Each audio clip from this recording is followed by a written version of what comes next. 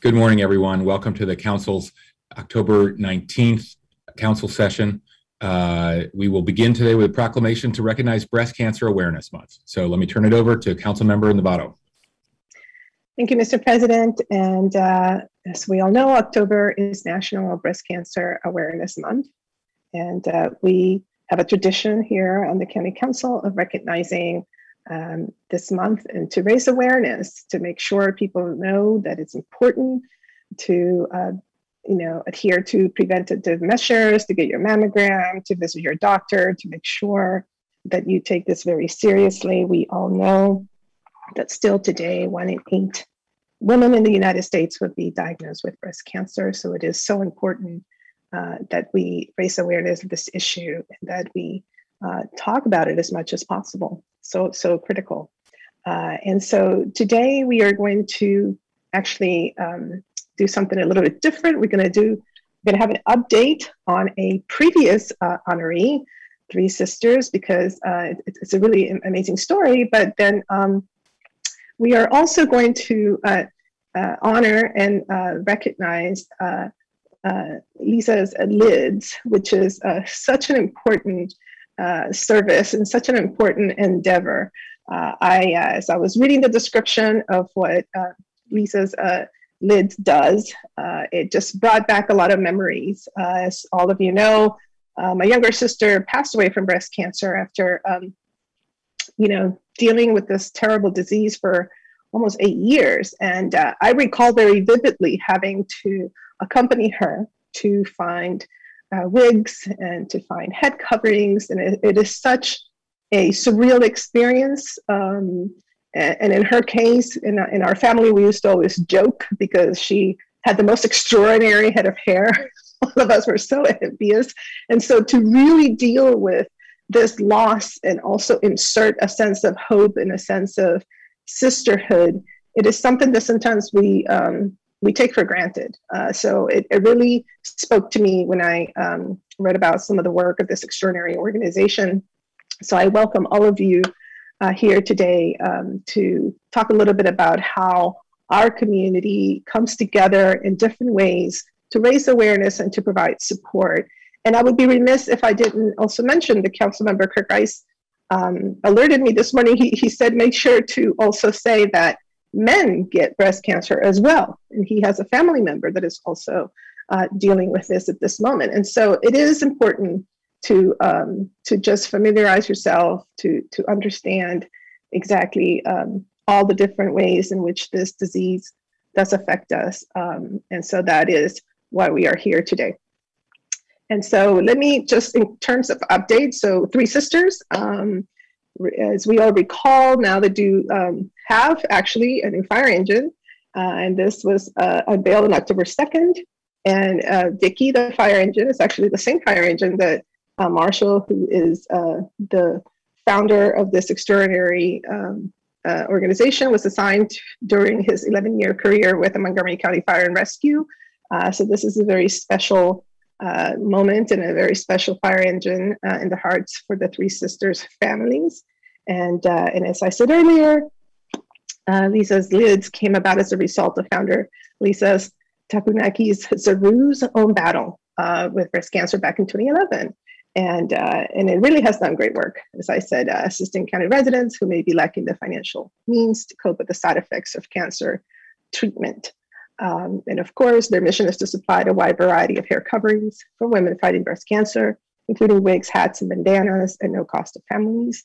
And so this is a really important and wonderful endeavor, and I applaud all of you who are doing this.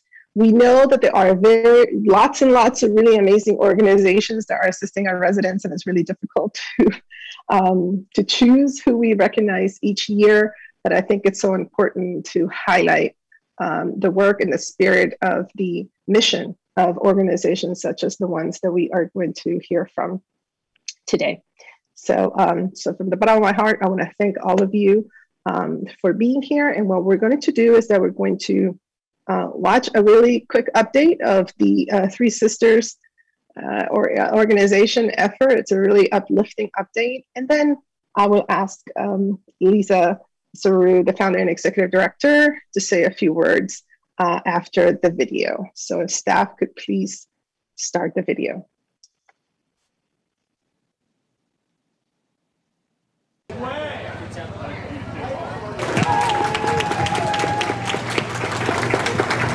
I'm Shannon Moneymaker. I am the executive director of 4-3 Sisters.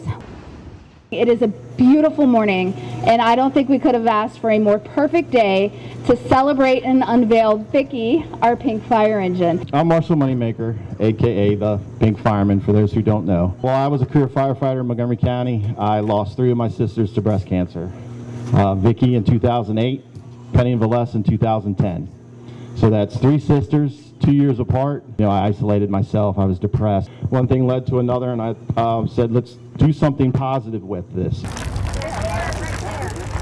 Reached out to Fire Chief Goldstein and asked if I could get a donation of a fire truck. So this is a wet down ceremony. It started with the Navy. When officers get promoted, they generally get wet down. The fire department has adopted that ceremony. When you get a new piece and it gets put in service, the community comes together and performs a wet down. Fire Chief Goldstein of Montgomery County Fire and Rescue is going to wet Vicki down, sort of a passing the torch, so to speak, to us, and then she will officially become ours. Oh, up top? Yeah. So we have big plans in store for Vicki. She has a huge mission. She's more than just a pretty pink fire truck, right? So we want her to raise awareness. We want people to be excited to see her. We want people to see it and think, oh God, I've got that prescription for my mammogram in my purse. I'd like to invite Mr. Craig Wilson, is with Nancy Navarro's office. She definitely wanted me to stop by and bring this proclamation. She has been a huge supporter of 4-3 Sisters. These kinds of organizations provide an extraordinary element of support. More importantly, we'll be taking her into low-income and under-resourced communities, which are often communities of color. We want to take breast health information to those communities, that the truck is a draw for the community to come see the truck so that we can capture their attention. Sincerely, great honor and opportunity to be able to do this for you. Thank you, Chief. And I'm glad that we were able to help out. Thank you.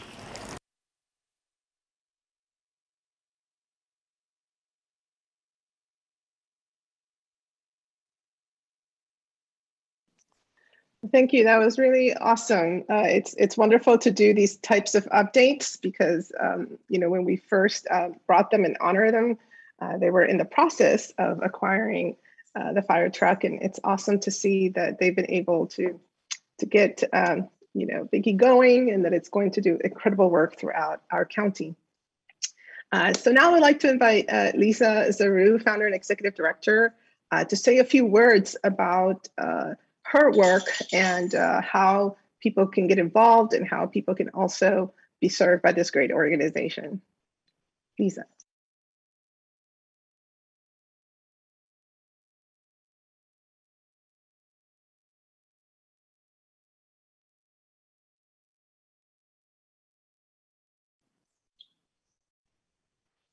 Lisa, can you hear me? Wonder if she can hear me. Oh, not sure she can hear me. Lisa, can you hear me? I see that she's unmuted, but I don't know if she can hear.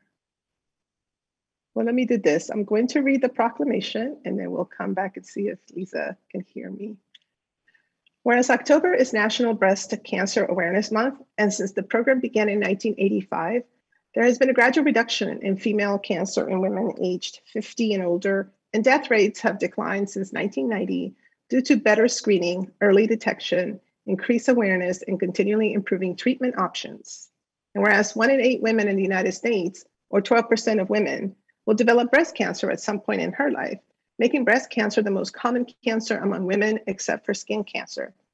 And whereas Montgomery County is fortunate to have many partners, such as Lisa's Lids across various disciplines that raise awareness about the importance of early detection of breast cancer and provide services to those who have been diagnosed with breast cancer.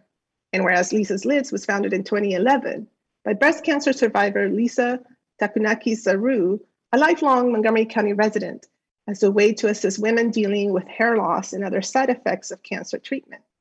And whereas Lisa's Lids supplies a wide variety of hair coverings for women fighting breast cancer, including wigs, hats, bandanas, and scarves at no cost to patient or families, as well as helping to connect residents with information and find free mammogram services.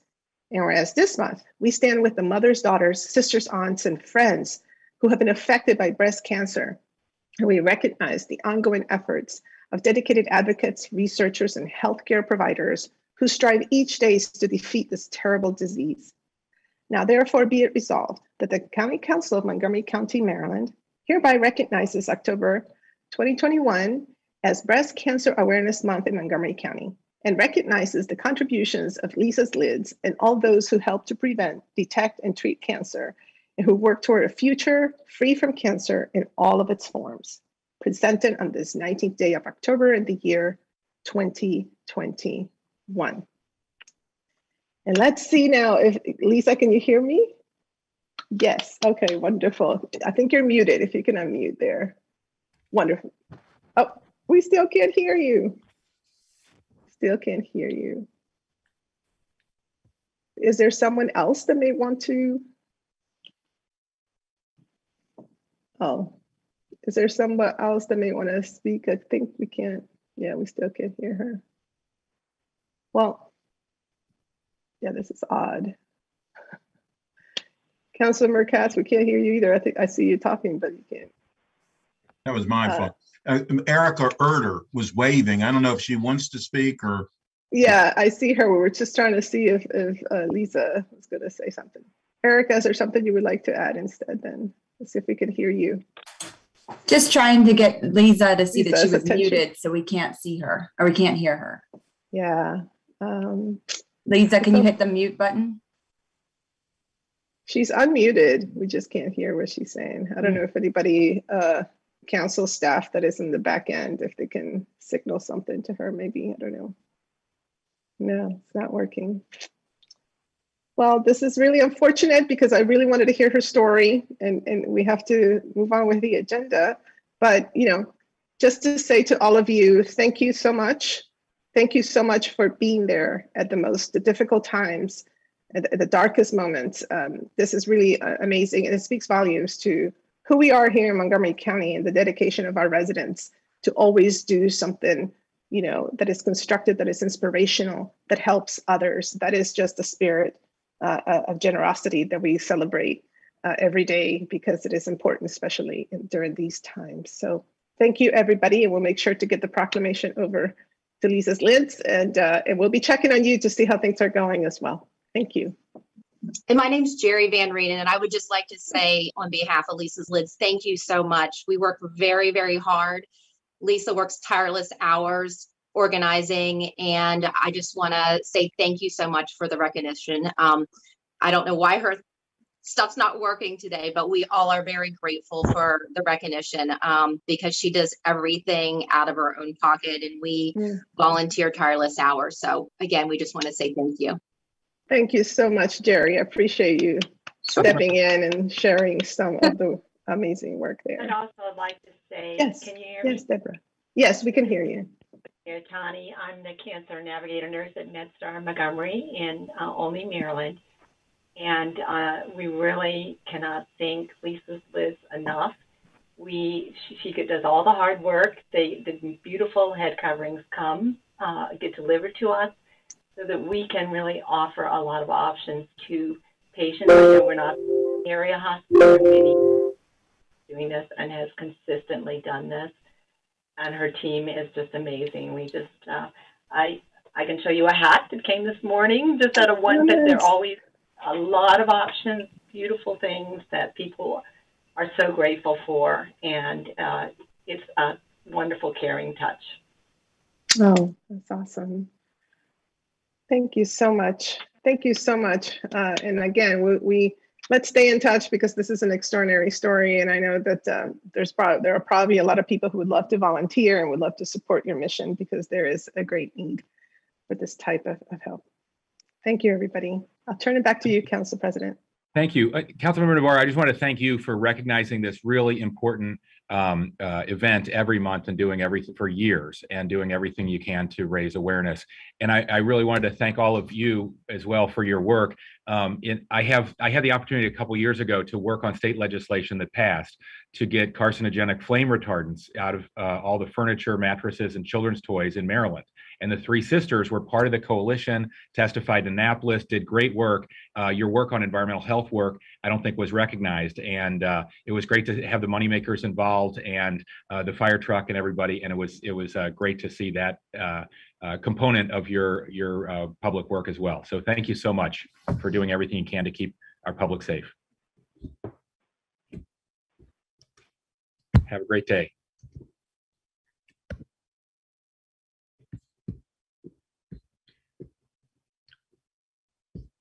Okay, next, everyone, we have a proclamation to recognize White Cane Awareness Day, presented by myself. This was requested by the National Federation of the Blind. The white cane is an essential tool that gives those who are blind the ability to achieve a full and independent life. It allows our blind neighbors to move freely and safely, to explore and navigate our environment, and to, as President Lyndon Johnson said, come and go on their own. They allow blind people to move freely and safely, but more importantly, provide the ability to travel independently and live independent lives. We must recognize the importance and continue making every effort possible to empower those with disabilities. White Cane Awareness Day is truly a symbol of independence for those who are blind and a recognition of the work we have ahead of us to offer full opportunities to those who are blind. This includes efforts to expand employment opportunities in the labor market on both the county and the state level. So we recognize White Cane Awareness Day every year, technically on October 15th, and recognize the important role the white cane plays in giving blind people the ability to live independently. Today, we are joined by Debbie Brown, Tom Bickford, Yasmin Reyes-Zunid, and Dante Wren. Ms. Brown, are you with us as well? Yes, I'm here. Okay. Let me turn it over to you for some brief remarks, and then we can read the proclamation. Okay, thank you. I'm Debbie Brown. I am president of the Sligo Creek chapter of the National Federation of the Blind of Maryland, and I don't own a camera, so I'm just I'm a little backward here. But I appreciate President Hucker for proclaiming White Cane Awareness Day. Now, it started out as White Cane Safety Day to teach people to be careful about blind drivers and make the streets safe for blind people, protecting blind people from drivers who didn't pay attention. That's what I meant to say. And now we try to expand it to White Cane Awareness Day. And we want to make sure that people are able to travel freely with their white canes. And we want people to be able to do what it is they intend to do when they get to wherever they are traveling. So we have expanded our interest in the proclamation, you're going to hear some things about employment, because one place you want to go is to work so you can make some money to travel where you want to travel. And we are also concerned about accessibility issues of our employment, our workplaces, so that we want our technology to be accessible. And we do commend the county for addressing the issue of accessibility of our streets. And we have, we're happy many of us are contributing to that effort, and we're happy for the work that's been done. But unfortunately, the county does have some work to do in this area. So accessibility is an ongoing issue, and we are certainly interested in helping the county to make our streets more accessible, to make our environment a friendly place for blind people and people with disabilities. And I wanted to introduce to you the people that are here with me today. I have Yasmin Reyes-Zunid, who's a member of the Sligo Creek chapter, and in her day job, she works for the Montgomery County government. And we also have Tom Bickford. I think Tom Bickford is our oldest member of our chapter, and he has been in the county for a long time, And he has also written a book called Caring Feeding of the Long White Cane, which is one of the very few books that teaches blind people how to travel independently, because it was once thought that blind people ought not to try that on their own. But he thought that it was a good idea for people to have that information. So we thank you for this proclamation, and we can turn this back over to you, President Hucker. Thank you so much, Ms. Brown, and thanks to all of you for being here. Let me read the proclamation. It begins, this is a proclamation of the Montgomery County Council, whereas the white cane demonstrates and symbolizes the ability to achieve a full and independent life and the capacity to work productively in competitive employment. And whereas the white cane empowers people who are blind with the ability to move freely and safely from place to place, makes it possible for those who are blind to fully participate in and contribute to our society and to live the lives they want. And whereas every resident should be aware that the law requires that motorists and cyclists exercise appropriate caution when approaching a person who is blind and may be carrying a white cane. And whereas Maryland law also calls upon employers, both public and private, to be aware of and utilize the employment skills of our residents who are blind. And whereas Montgomery County and the state of Maryland, through its public agencies and with the cooperative assistance of the National Federation of the Blind of Maryland, can and should facilitate the expansion of employment opportunities for and greater acceptance of individuals who are blind in the competitive labor market. Now, therefore, be it resolved that the County Council of Montgomery County, Maryland, proclaim October 19th, 2021 as White Cane Awareness Day in Montgomery County, and calls on our schools, colleges, and universities to offer full opportunities for training people who are blind, on employers to hire individuals who are blind, and on all residents to recognize the white cane as a tool of independence for those who are blind and respect pedestrians using a white cane on our sidewalks and on our roadways, presented on this 19th day of October 2021. Thank you, signed by myself as council president. Thank you all so much for joining us. Stay in close touch with us and let us know every way we can help. Have a good afternoon. Thank you.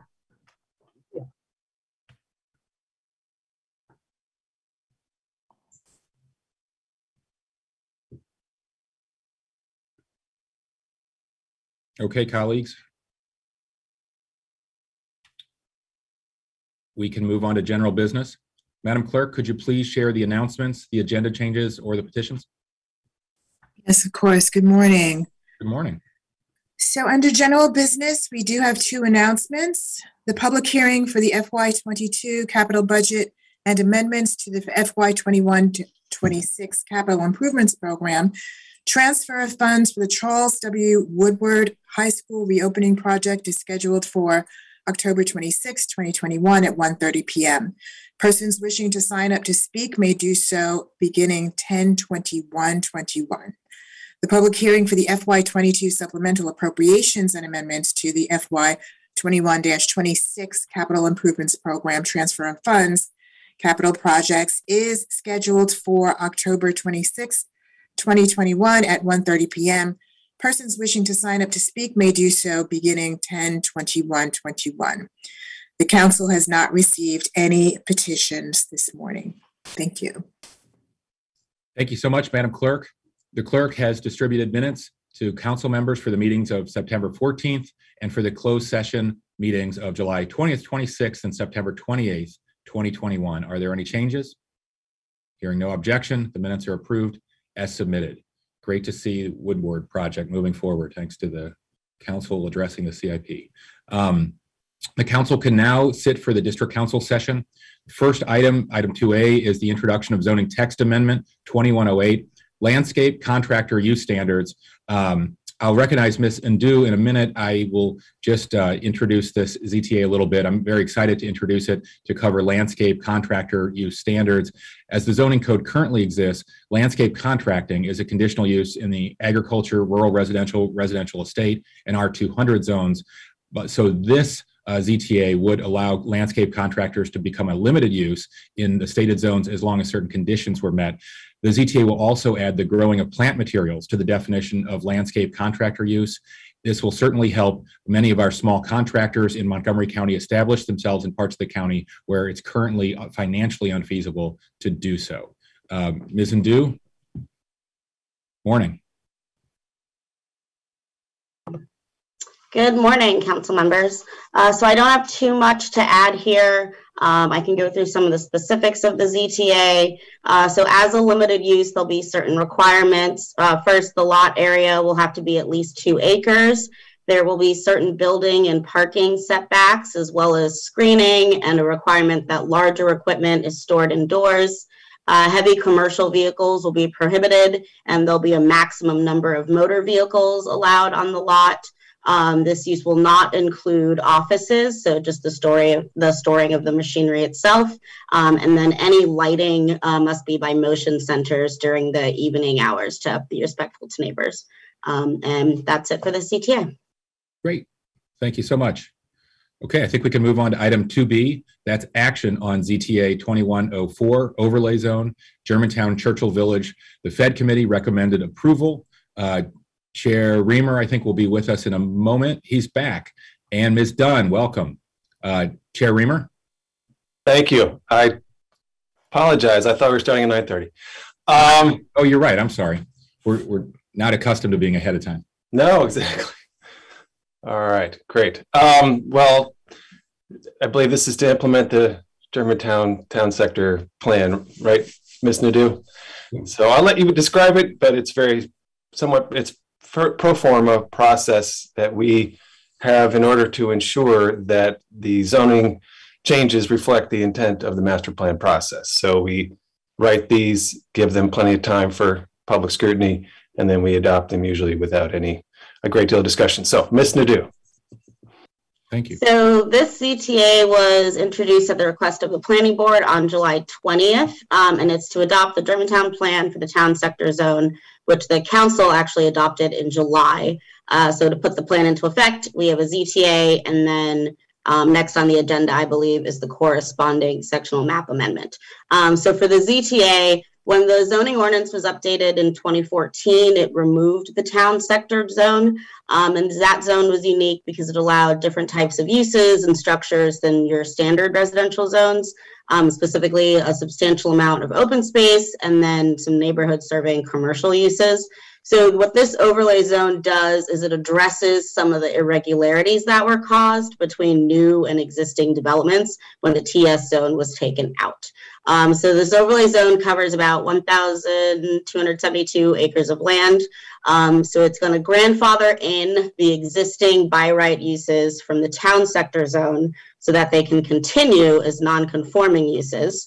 And then if there's redevelopment of a property or an existing use is expanded, that's limited or conditional under the new zoning code, then that's the provision that you would use for that expansion or change.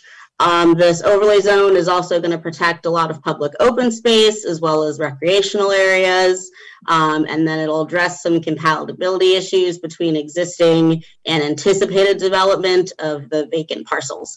So the Fed committee unanimously recommended approval of this CTA. So it is set for a roll call vote, I believe, today.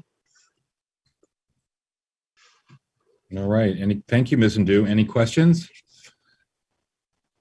Okay, the Fed committee recommends approval. All those in favor, please raise your hand.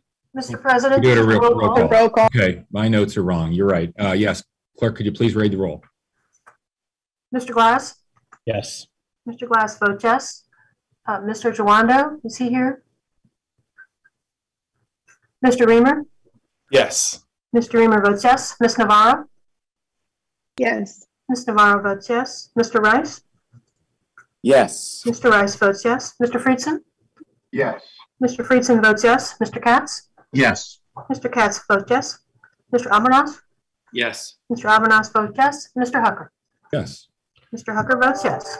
The ZTA passes. Congratulations. Okay. Item 2C is a work session and action on sectional map amendment H139 to implement the approved and adopted Germantown plan for the town sector zone. Is there a motion to approve the amendment? So moved.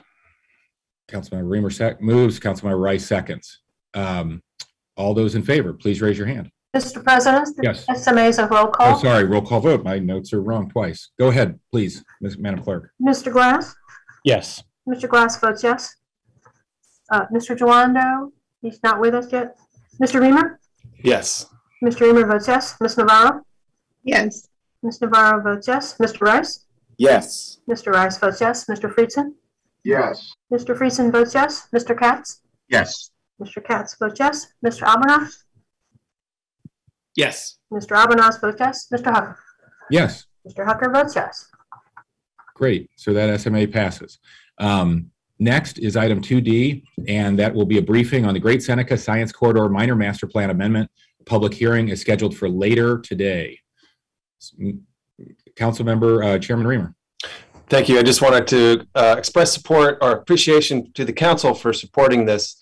You may recall maybe 2 years ago, I proposed that we reconsider the zoning and the allowances for development in the Gaithersburg area, where we have some of our strongest growth in life sciences, and we want to make sure that there aren't unreasonable constraints, unnecessary constraints, ill-considered constraints on the amount of bio facilities that could be put there. I want to say this, we took this up, I proposed this, we took it up before this pandemic, and we are experiencing a bit of a surge in life sciences investment, and it's exciting to see.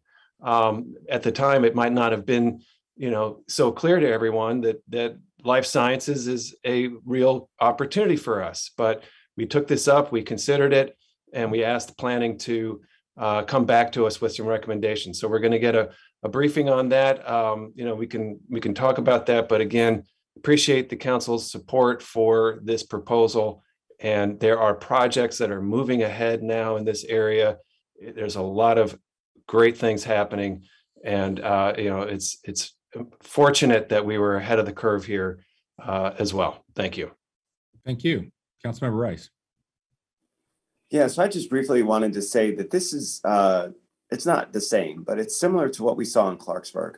When we had a master plan that was restricting development in some areas until certain things happened, that was all well-intentioned in terms of the master plan. But unfortunately, things don't always happen the way we plan them out.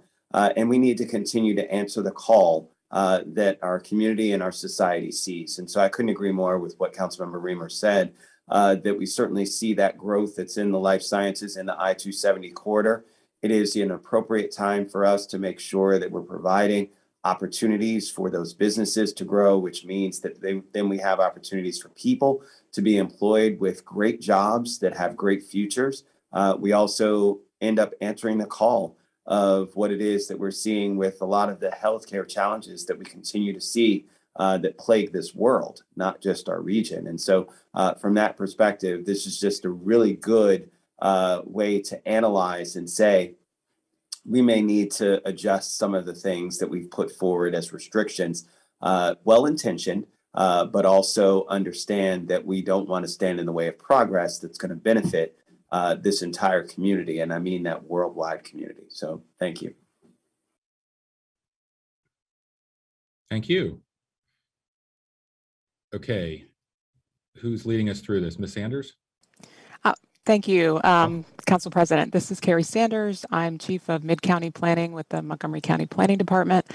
We're pleased to be before you today to present the Great Seneca Science Corridor Master Plan Amendment, Minor Master Plan Amendment, the first phase of it. So thank you very much for the introduction. I think a lot of these statements about the sciences corridor and how that growth is really important for the county, both for job creation, but also for livability, sustainability, and housing options. Those are all really, I think, well-timed for the plan that we're bringing before you.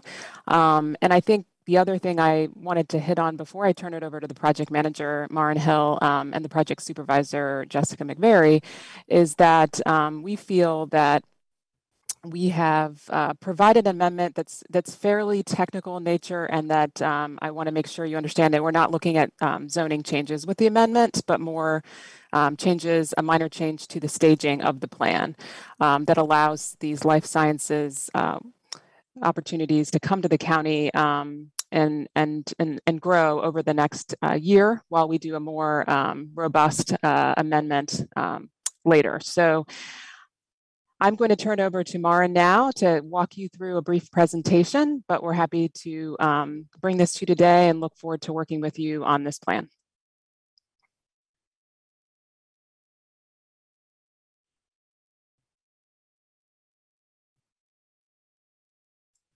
Maren, I don't think we hear you. Sorry about that. When I shared my screen, everything else disappeared. So good morning. My name is Maren Hill from the Mid-County Planning Division with Montgomery Planning. And I am here to present the Planning Board draft for the Great Seneca Science Corridor Minor Master Plan Amendment ahead of the public hearing this afternoon. And just to echo a few things that the council members and Carrie Sanders mentioned, that this is really an opportunity that we took to reevaluate some of the 2010 planning vision and look at how it had played out on the ground. And this really focused on the staging requirements that were established in the 2010 Great Seneca Science Corridor Master Plan. These requirements address the timing and of development and the provision of key public facilities. But as Councilmember Rice mentioned, and as well as Councilmember Weimer, they're concerned that this staging was adversely affecting progress towards the 2010 plan vision, as well as hindering development in the life sciences, which, as you are aware, is a key economic driver in the county.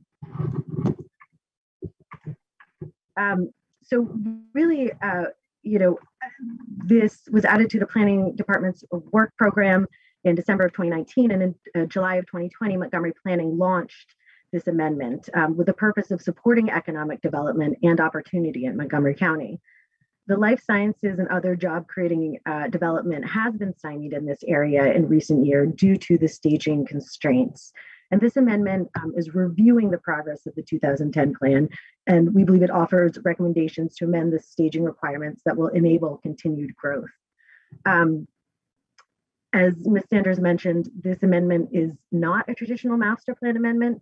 It doesn't provide recommendations for land use, zoning, transportation, parks, trails, or open space. It really evaluates the 2010 plan and focuses on staging requirements as well as identifying future opportunities for planning in the area. Whoops. Let's see. Yep. All right. So in evaluating the progress over the last decade, there are really three critical factors that require this amendment. The first is the Corridor Cities Transitway, or the CCT, which was really a centerpiece of the 2010 plan vision.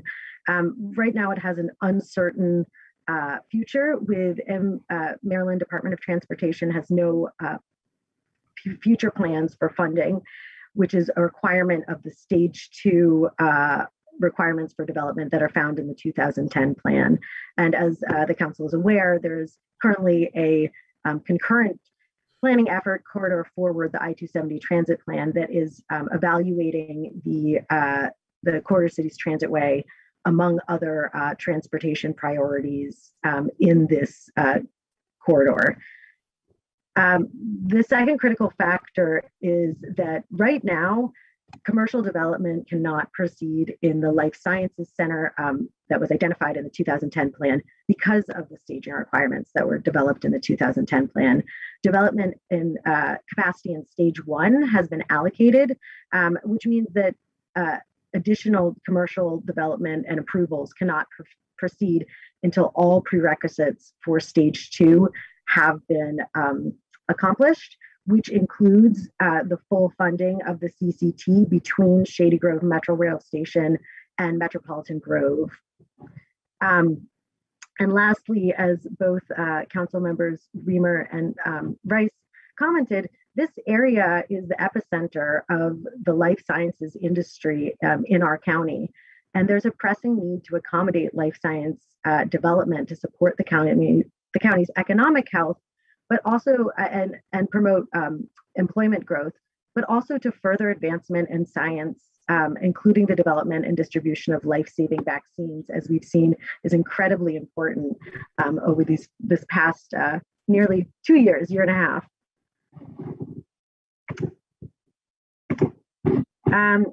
So just so everyone's clear where this is, this is the boundary of the 2010 plan, and it covers a kind of unique geography.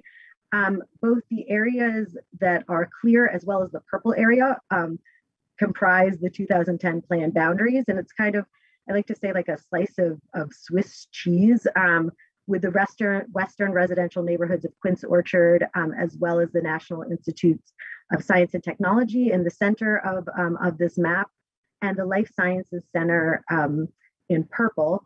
And these are surrounded by the municipalities of the city of Gaithersburg, the city of Rockville, and the town of Washington Grove, which are shown in yellow, pink, and brown.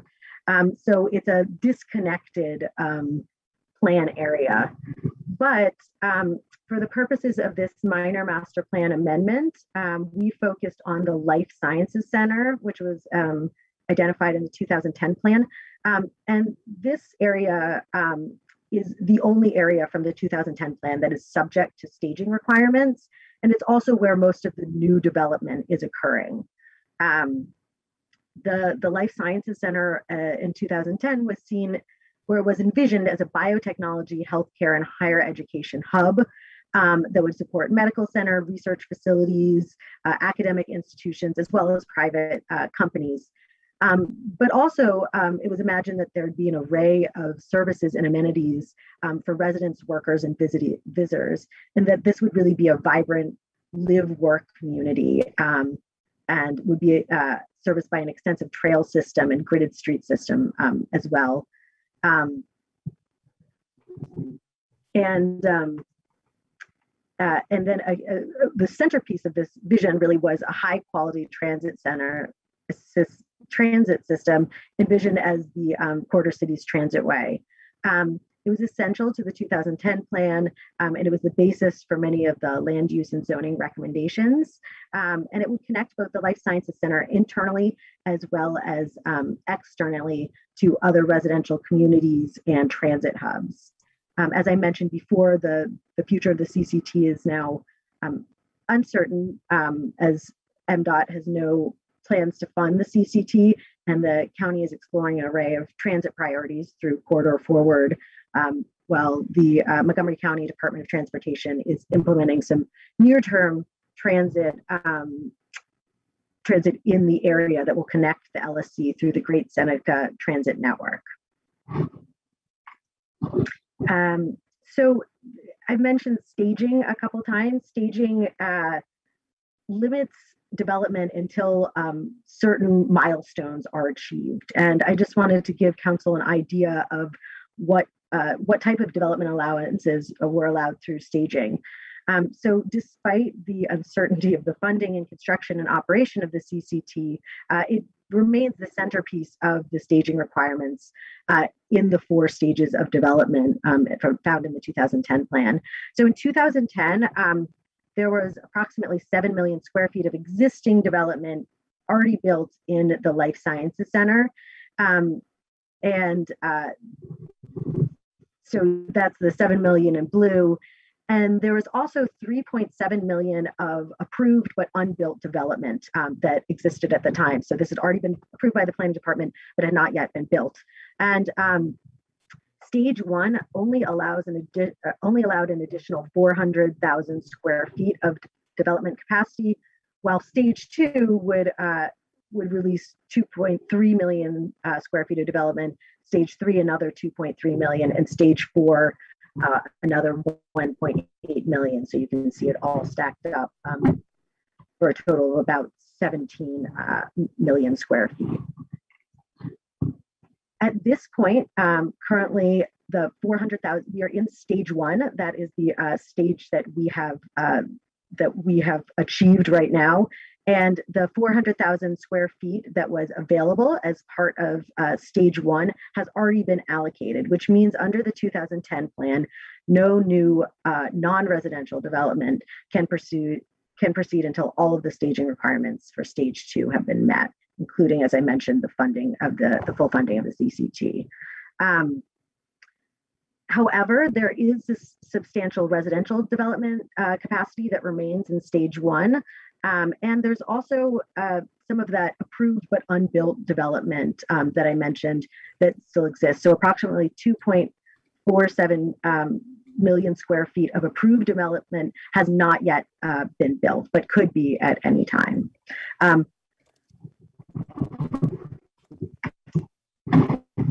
So the planning staff has developed 2 recommendations as part of this amendment. The first is to release an additional 400,000 square feet of non-residential development capacity that would be available immediately through an interim stage without adding any staging requirements. And I'll get into each of these. And the second would be to initiate a new comprehensive minor master plan amendment after this one is wrapped up, that would address the departures and barriers from the 2010 plan vision that were identified through this amendment, as well as the staging requirements, and to integrate countywide plans and initiatives. And the first recommendation that would allow the 400,000 square feet of development capacity to be immediately available in this life sciences center area, the planning department estimates would accommodate between 2 and 4 projects, and would not substantially impact the traffic that was imagined in the 2010 plan at the time after stage 1. We do recommend that this 400,000 square feet would exclude 2 of the districts in the Life Sciences Center that were established in the 2010 plan. That is the LSC West and the Bellward districts, which are shown, it's a little hard to see, but in that kind of red maroon color on the map. And the reason for this is that currently the Bellward district has 1.4 million square feet of approved but unbuilt development that could be constructed before needing new staging allocations. And the LSC West district, which is just south of Key West in that red area, recently was a project was approved, a 44-acre primarily residential project on the former PSTA site. So most of that district also has development that would not be that is not affected by the staging requirements, and therefore we are recommending is not available to use this additional 400,000 square feet of development capacity. And the second recommendation that would establish a phase 2 amendment, this amendment would begin in February 2022, and it's consistent with the FY23 work program that was presented at the semi-annual. It would integrate the recommendations of the Corridor Forward Plan, which is scheduled for council review in the upcoming winter and spring. This second phase amendment will also provide an opportunity to align the vision, recommendations, and overall staging requirements of the 2010 plan with the county's defined goals, priorities, and values, including the Racial Equity and Social Justice Act, Thrive Montgomery 2050, and Vision Zero, among many others. And I think it will also give us an opportunity to examine the overall vision and staging requirements of the 2010 plan, including transportation, land use, and zoning recommendations, because there are significant issues in the area, and there are obviously other planning efforts like Corridor Forward that will greatly impact the area potentially. So it will allow us to review these recommendations with guidance on the CCT and other developments in the area. In terms of next steps, the council is holding the public hearing this afternoon at 1:30 on the Great Seneca Science Corridor Minor Master Plan Amendment. The Fed Committee work sessions will begin in November, with November 1st being the first work session, which will at some point this winter be followed by the plan adoption and approval. And then, as I mentioned, phase 2 of the amendment, which is completely separate, but will be a comprehensive look at the 2010 Great Seneca Science Corridor Minor Master Plan will initiate in February of 2022.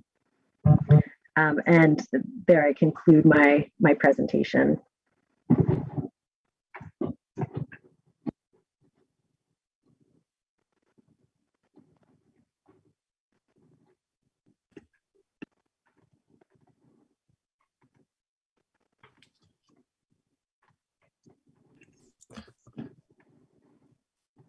Could we maybe take the slides down for the discussion? Yes, sorry, I'm trying to navigate to it.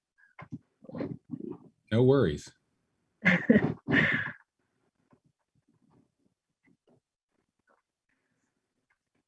you. Dr. Orland, welcome. Okay, Councilmember Katz. Thank you very much, Mr. President, and thank you very much for the presentation. And I'm somebody that believes that the Carter City Transit Way's alignment should be changed anyhow. I'm concerned about the alignment in general, so I do agree with taking off those mandatory recommendations. But this was actually part of a deal, maybe the wrong word, but it was part of a deal when this plan was done. Was the phasing part of it, the staging part of it. How much community involvement have you had up until this point for those who were so involved in when all of the staging was part of what was finally done? How much of community involvement have you had now, up to now, on these discussions?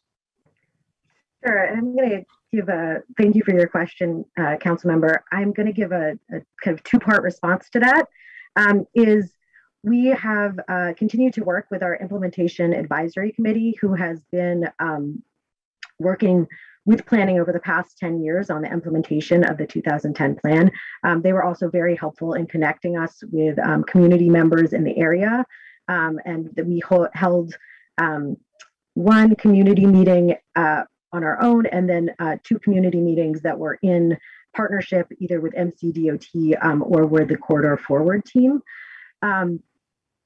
In addition to that, I think this really gets to the heart of your concern, is one of the reasons that we really felt like there needed to be a phase 2 is that the staging was a compact with the community, and we take that very seriously. And we believe that we needed more time to fully engage with the community with knowledge about, as you said, the guidance on the alignment of the CCT and other developments, and that this should be a longer process with robust community outreach and engagement. So we really see this phase 2 as an opportunity to get more people involved and have the time to do it, because as I mentioned, for the reasons that Councilmember Reamer and Councilmember Rice pointed out, this felt very imperative because it was stymieing important, life-saving, research and development in the area. So we did believe that there needed to be action taken immediately, but I do think that phase 2 will get more community involvement, although we have had community involvement throughout the process. Okay, thank you. Sure. Turn it back over to you, Mr. President.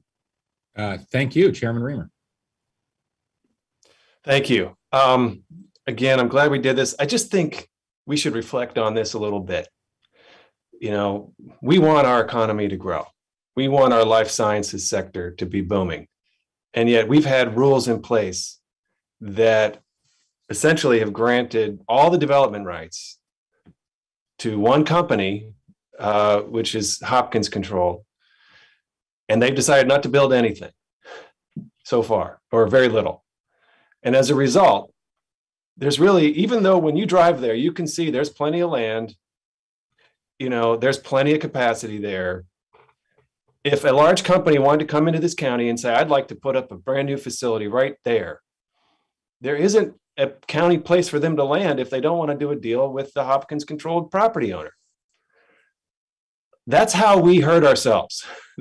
That's how we, work against our own interests, just year after year after year after year. And, I think it's caught up to us. If you look at the boom of life sciences, in Frederick County, what you're seeing is land is available, it's affordable, they can do the process quickly, and major facilities are going in there as a result. So generally speaking, I think we've got to get out of this kind of way of thinking and have more flexibility. Why we would prohibit, commercial development is just beyond me. And frankly, I think the question really needs to be looked at as to whether there's enough capacity that has been, allocated here. But final comment, the prospects for funding the Quarter Cities Transitway are now different.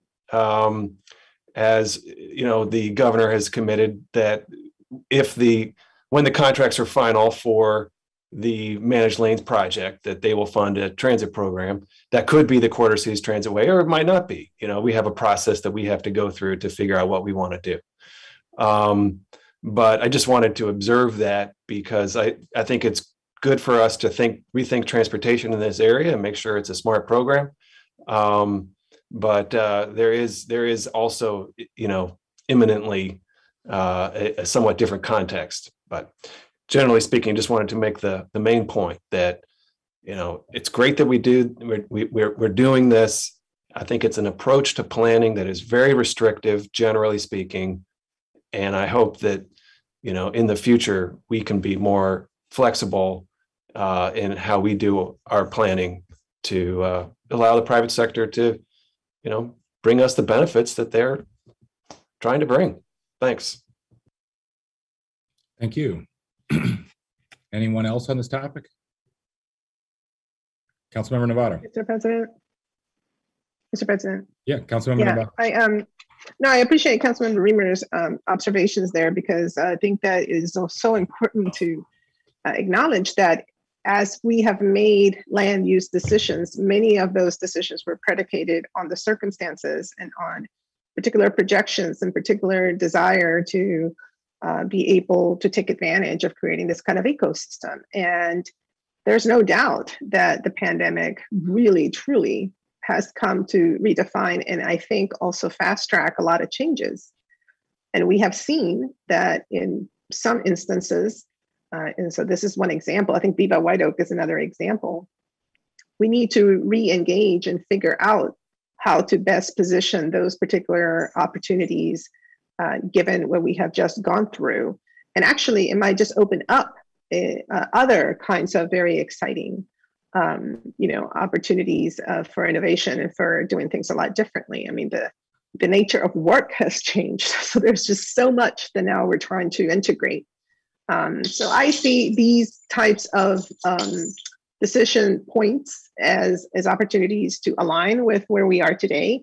And it's actually pretty exciting, but there is no doubt that we need to do something with regards to this area. I mean, it was definitely envisioned to be one of those very active nodes. I'm still bullish about Viva White Oak as well. I always say that we have got to do all of the above, especially now as we look at post-COVID-19 recovery. So anyway, good. I think this is a good direction that we're headed into, and I appreciate the work thus far. Fully agree. Anybody else on this? Okay. Thank you so much, Dr. Orland, Ms. Sanders, and your team. I think we can move on to item 2E. Thank you. Thank you. We really appreciate your hard work on this very important topic. Councilmember Juando, do you have a housekeeping matter? Yes, please. Thank you, Mr. President. Good morning. I just wanted to be noted in the affirmative for items B and C for the district council session that I voted yes. Thank you. Thank you. Madam Clerk, you all set? Yes, thank you. Okay, thank you. So item 2E is the introduction of ZTA 2109 Office and Professional Biohealth Priority Camp. A public hearing is scheduled for November 30th, 2021 at 1:30 p.m. I will recognize Councilmember Friedson. Thank you, Council President. I'm really proud to be introducing this green taping measure, which will provide an expedited regulatory review process for the biohealth industry. It's modeled after the signature business headquarters ZTA, which was passed by the prior council and created in response to the Amazon bid in 2018, but not used. This BioHealth Priority Campus ZTA provides an effective tool to help attract new cutting-edge companies to our county and retain those who are already here that are primed to expand. It'll allow life sciences and biotech businesses to focus on life-saving research, product development, needed trials, and not have to focus as much on burdensome regulatory requirements, which can always be a challenge. We know that Montgomery County is a premier location for biohealth, given our access to the nation's capital, our proximity to federal agencies like NIH and FDA, and our highly educated talent pool that comes from all over the world to be here at the epicenter of health and research. But we can't rest on our laurels when it comes to growing our economy, and we have to build on our strengths. That's what this is attempting to do. It coincides directly with the county executive's Economic Advisory Group report recommendations, which call for streamlining the regulatory review process for our priority industry sectors, of which biohealth is at the top of that list. And that is exactly what we are doing with this measure. Thank you to Councilmember Reamer, Council President Hucker, Councilmember Albornoz, who have already offered to co-sponsor this measure, and I'm very grateful for their support. Certainly welcome other colleagues to support as well, and look forward to moving forward this important economic development tool to move one of our most important priority sectors forward and make sure that we're building on the great strengths that we have here in Montgomery County. Thank you, Mr. President. Thank you. Thanks for this great ZTA. Councilmember Chairman Reamer. Thank you. I want to really thank Councilmember Friedson for diving into this important one. We really do need to loosen up some of our approaches and allow our life sciences sector now to boom.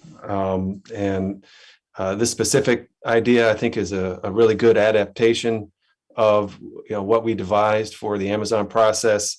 It's something that I'm just really enthusiastic about, and I'd like to see us get it done. So thanks very much, and let's make it happen. Thank you. Council Vice President Albornoz. Thank you, Mr. President. I wanted to confirm I was listed as a co-sponsor because I signed on late yesterday, but thank you, Councilmember Friedson, for acknowledging that. This is, I think, a really good idea, and just demonstrates that we absolutely are open for business. You can directly connect it to the last conversation we just had and the comments of Councilmember Navarro, that we do need to be aggressive in our approach. And there have been several market study recommendations that we do double and triple down on our biosciences as an opportunity for tremendous economic growth. At last check, there were something like over 30,000 jobs already here in the biohealth space. And when you compare that to federal government jobs, active, which is around 68,000, it's our next biggest sector and growing, and one that we have tremendous opportunities to enhance even further and become a destination spot globally. So we need more of these types of pieces of legislation, creative solutions to complex challenges. And I want to thank Councilmember Friedson and his team for putting this together. Happy to be listed as a co-sponsor and look forward to the ongoing dialogue. Thank you. Councilmember Navarro. Thank you, Mr. President. I also would like to be added as a co-sponsor. Thank you, Councilmember Friedson. I think it's another extraordinarily important step forward as we are trying to achieve the goals that we were just discussing. And I know that this will be welcome news, and it will definitely bring some results forward. So thank you. Thank you. Councilmember Katz. Thank you very much, Mr. President. Thank you, Councilmember Friedson. I agree with everything that my colleagues have said, and I too would like to be listed as a co-sponsor. Thank you. Councilmember Glass. Good morning. Thank you very much, Mr. President. I too would like to be listed as a co-sponsor, and I appreciate Councilmember Friedson giving some of the background as to the formulation of the ZTA. And quite frankly, what the pandemic has shown us is two different things. One, that Montgomery County remains home to the research and technology that is helping save lives here in the U.S. and across the globe. And we need to, as has been said, double down on that. And then the other aspect of it is that the pandemic has shown us that we need to change our regulations, and that change is possible and that change is needed. And so the combination of the times, I think, set us up nicely for the ZTA and other measures here in Montgomery County to show that we are not only home to the bio-life sciences, but that we will be home to even more of those companies in the future. So thank you, Councilmember Friedson. Councilmember Joando. Thank you. Would like to be added as co-sponsor as well. Great. Is that everyone for this item? Okay. Councilmember Friedson, thanks again. Ms. Ndu, thanks again for your analysis, very helpful. And I think we can move on to the next item. Thank you. Item 3 is a briefing on the state police reform legislation, particularly the provisions that went into effect on October 1st, 2021. I think we're being joined by AC Frank. Good to see you. Dr. Stoddard, good to see you. I think Captain Ermey and Lieutenant Satinsky potentially. Looking forward to this important update. Thanks so much to Susan Frog for closely tracking all these state level reforms, and to our Annapolis team, and also Susan for tracking there's been so many multiple reports and recommendations we've seen about the implementation and the execution at the county level. Police reform is obviously an issue that we care deeply about, all of my colleagues, and feel passionate about. We've had so many discussions over the last several years and even longer than that about potential legislative action to improve our policing and improve our community trust. But there's always been a common thread that our legislative options at the county level were limited by what state law, and particularly the Law Enforcement Officers Bill of Rights, would allow us to do. So I think we're all very glad that the laws passed by the General Assembly this year are consistent with the objectives identified by the council earlier. I was with Chairman Smith last night and let him know that we were holding this briefing. He was very happy to hear that. I know we're all grateful to him and Vice Chair Waldstreicher and Speaker Jones and all of our delegation for their leadership to make so much progress on these issues, which will go a long way toward restoring community trust in our police. And we're really grateful to Chief Frank and Chief Jones for the work they're doing behind the scenes to send a strong signal that the department is making a lot of progress as well and committed to it. So thank you all for joining us. I'll turn it over to Ms. Frog. Thank you. The council president hit all the salient points on this. I just did want to note that today's presentation is primarily dealing with the provisions that went into effect last October 1st, and a great majority of the provisions will actually be effective July 1st, 2022. Mm-hmm. I also wanted to point out there's a link in the staff report to the dashboard that the county executive has made, which gives a really great rundown on all the different aspects of police reform going on in the county, including the Task Force to Reimagine Public Safety's recommendations and the preliminary audit findings as well. And again, as the state law changes as well. So I'm just going to turn it over to Assistant Chief Frank, if he'd like to go through his presentation. Thank you, Susan. Good morning, council members. We appreciate you giving us time to talk about what we've done, what we're working on. With me is my co-chair. I've been lucky enough to work with Assistant Chief Administrative Officer Earl Stoddard. He's been a great addition to our Reimagining Public Safety Implementation Committee. I'm going to share my screen here if I can, just to keep things rolling. If I don't, here we go. Chief, I got multiple texts that you had an important meeting and we couldn't be late, so I want you to see we got to you early. Well, I will say, Susan allowed a bunch of time for us to go through this, and I let her know that I may be granting some wishes on your behalf of getting you folks back to other important business if I can be succinct today. So, but thank you for that. I appreciate that, Council President. Glad you're here.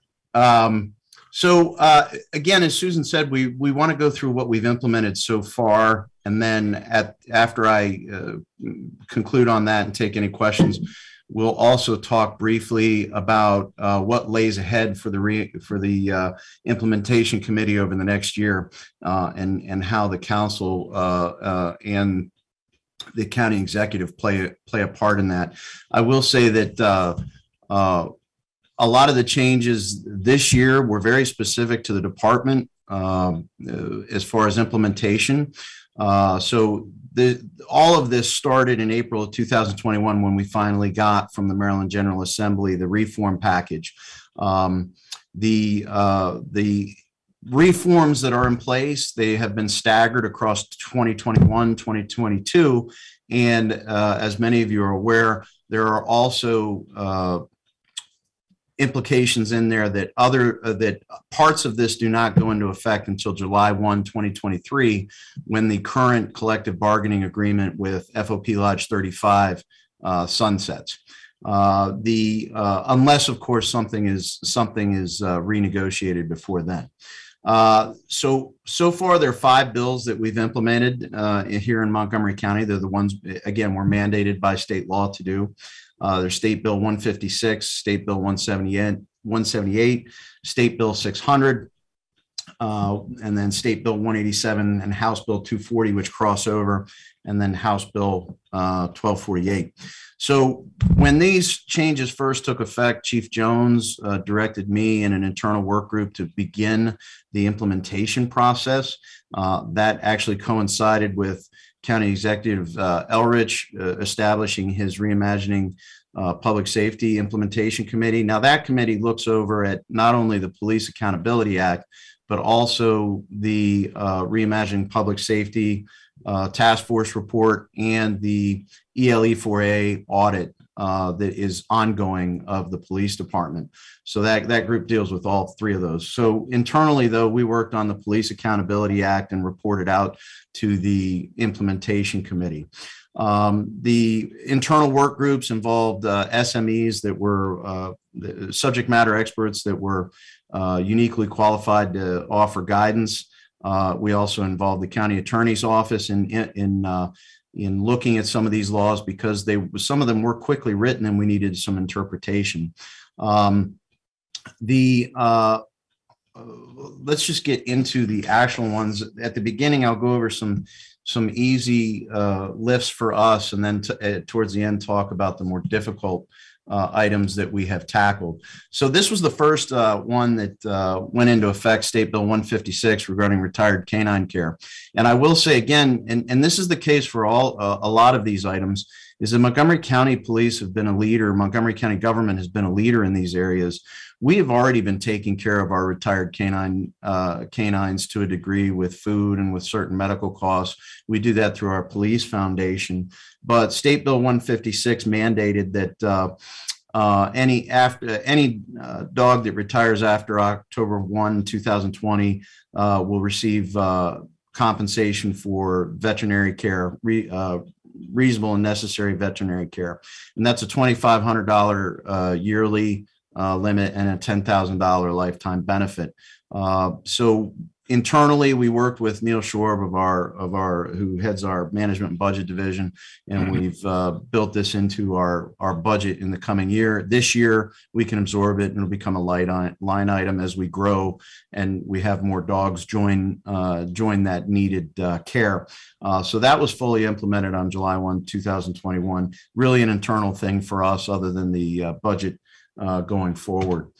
House Bill 240 under forensic genealogy, it basically established rules in using forensic genetic DNA genealogy. We actually have a fantastic investigator here, Detective Smajerski, who's really become nationally recognized. If you saw the news, I want to say about 2 months ago, he assisted a case down in North Carolina. Sorry about that. My budget guy, Neil Schwarb, keeps calling me. Established ending a cold case down there. So we've been a leader in this, and this just outlines for our detectives and for our lab the circumstances which we can enter information in, and we can search for information, and it really kind of puts some policy in place, which we already had. So we've been happy, and we've actually been working with the state on implementing this. House Bill 1248, GOCCP notifications, beginning March 1st, 2022. We're going to have to report out to the Governor's Office of Crime Control and Prevention any cases in Montgomery County where there's been a monetary settlement against the law enforcement agency. That's just an added thing for our policy and planning division. They make many notifications, so that's been implemented. Right. I just got to note that these may not be progressing. Does everyone see State Bill 178 MPIA? Very good. Thank you. We do. So this one right here, State Bill 178, prior to this going into effect on October 1st, internal affairs files were not considered personnel files. They were not released under MPIA rules. State Bill 178 changes this and opens those files under specific circumstances that are outlined in the law to MPIA requests. The only, and actually, when I say specific, it's not that specific. It's a pretty broad swath of files that are now subject to release. Really, the main things for us: technical infractions, right? Minor rule violations, like if my sergeant discovered I wasn't using my body-worn camera in an instance that's of very minor nature, like I didn't activate it in time, for example, as opposed to when I got the call, I activated it 30 seconds after I got there. That'd be a minor rule violation. If that was investigated by our internal affairs division, that would not be released. But other items specifically, and most importantly, allegations where officers have been involved with dealing with the public and an allegation is made, those will be released, provided that there's not a reason for denial. And again, there's a very limited reason for why things would have a denial. We've embraced this as we want to be as transparent as possible. It is a tremendous change, and it's a tremendous for law enforcement officers. It's something for them to get used to. It's caused some trepidation.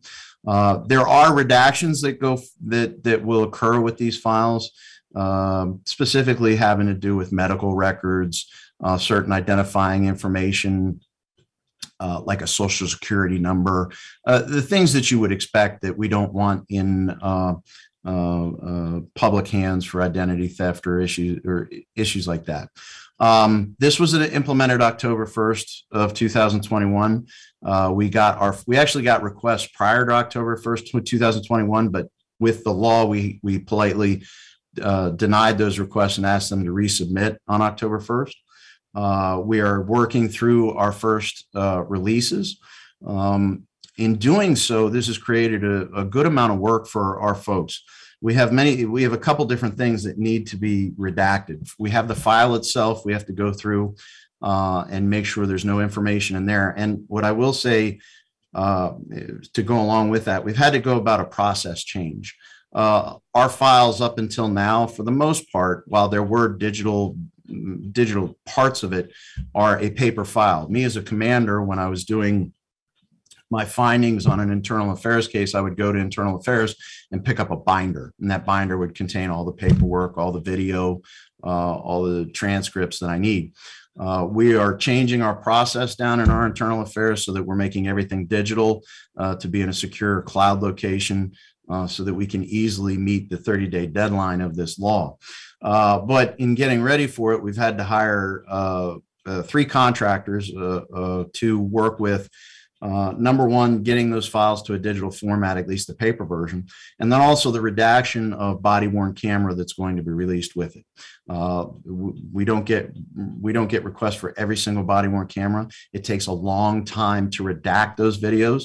I think the last stat I saw is 10 minutes for every 1 minute of video. It might actually be a little bit more than that.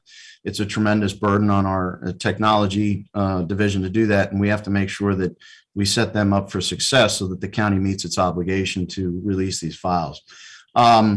We have worked also in our GovQA system. It's basically our organizational system to make sure that we're tracking all of these requests and we do hit our deadlines. I already spoke to the fact that we changed our internal affairs work process to having secure digital files. We're going to be really going forward with this particular aspect. It's going to be what permanent staffing we're going to have as these requests come in. We have found over the last year that the amount of our MPIA requests have doubled in some cases and are going to get even bigger. Because of technology, we have a lot of different things at our disposal, specifically video, that takes time to redact. So right now, while we have contractors, we're going to assess what occurs over the next 6 months and make budget determinations from there about permanent staffing that we're going to need. So we're in a good place there. What I will do, since I'm kind of getting into the meat of these implementations, I'll stop on this one rather than wait to the end. Are there any questions on State Bill 178's implementation? Can I just ask you, is there any analysis of why the MPIA requests are doubling? Is it members of the public, individuals, or is it other government agencies or think tanks or? It hasn't been government agencies. It's just people have becoming, it's more like an educational thing. People are becoming more aware of the requests that are out there. Right. And when I also say doubling, the workload doubling is body worn cameras, as it's known that it's out there, that those requests are becoming more and more. And that really is the big one that we're struggling with. We have, I think I've spoken to council before. Up until recently, we had one individual that was doing those redactions, and he was working 70 hours overtime a pay period. So he's basically doing 2 jobs, and we were still behind the 8 ball. So we're fixing that. Okay, thank you. Councilmember Joando, are you on this topic or at the end? I have some on this. I have a couple questions on this topic. Yes. Mm-hmm. Since we're doing that, which I think makes sense. Chief Frankie, thanks for suggesting that. On the MPIA requests, so you said there's the law establishes a 30-day deadline, right, mm-hmm. to return. So it's October, I think I know what day it is. It's the 19th today. Yes. So for the ones you got on October 1st, do you have a sense of how many you got on that first day? So we had, don't quote me exactly. I want to say I'd request on 11 officers that day. Okay. And I've had a couple more trickle in after that.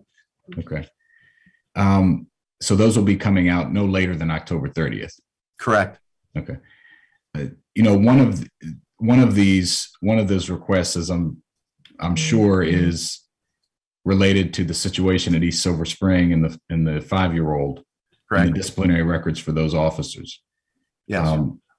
This council, myself specifically, others, we had a whole session where we asked what happened, and we were told at that time, under current state law, because it hadn't been in effect yet, that the answer to that question about what the discipline was for those officers that screamed at the child and handcuffed them, what it was. Mm-hmm. We'd still like those answers. So you can provide it now, or you can provide it as you do. I'm sure members of the public have requested it, but it opens up a larger question of specifically to that case, but also more broadly, when the council has questions in its oversight capacity, how is it best for us to interact with you to get those answers? Are they treated as an MPIA request and we're expected to wait 30 days, or we're going to get answers to those questions more quickly as staffing allows? So if you could address that. So a very good question. And we've had some internal discussions on that. And what we're looking at is handling it as an MPIA process, just to make sure that we're in complete compliance with the state law, compliance with federal law. And we also have to afford the opportunity. And with that, there's a couple different things that go on. One of the things I didn't speak to in this particular aspect is the officers involved and have the right to contest an MPIA. It's not to say they would, but they're afforded that right as well. So right now, I anticipate that we're going to stick with the MPIA process. Certainly, I believe Chief Jones would engage in further discussion with the council, and we can talk about this this process further and make sure we're all getting what we need. But I do think for this aspect, 30 days is good, and we are obligated to stick to that and make best efforts to get to that. All right. Well, we can come back to to that. I think there's a difference between when we have a session on a specific topic and answers should be given then versus a offline conversation. So I appreciate that. Sure.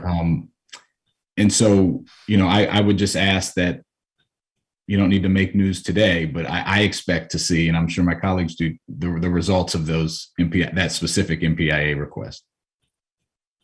Related to the incident related to East Silver Spring. Okay, very good. I will speak with my staff and we'll speak with Council President Hucker about the best way to go about that. Again, my main thing is I want to make sure that I abide by the rules that are written and the rights of everyone involved. So we will certainly discuss that and we will get back to you on that. Okay, I appreciate it. That's it for on this topic. Thank you, Mr. President.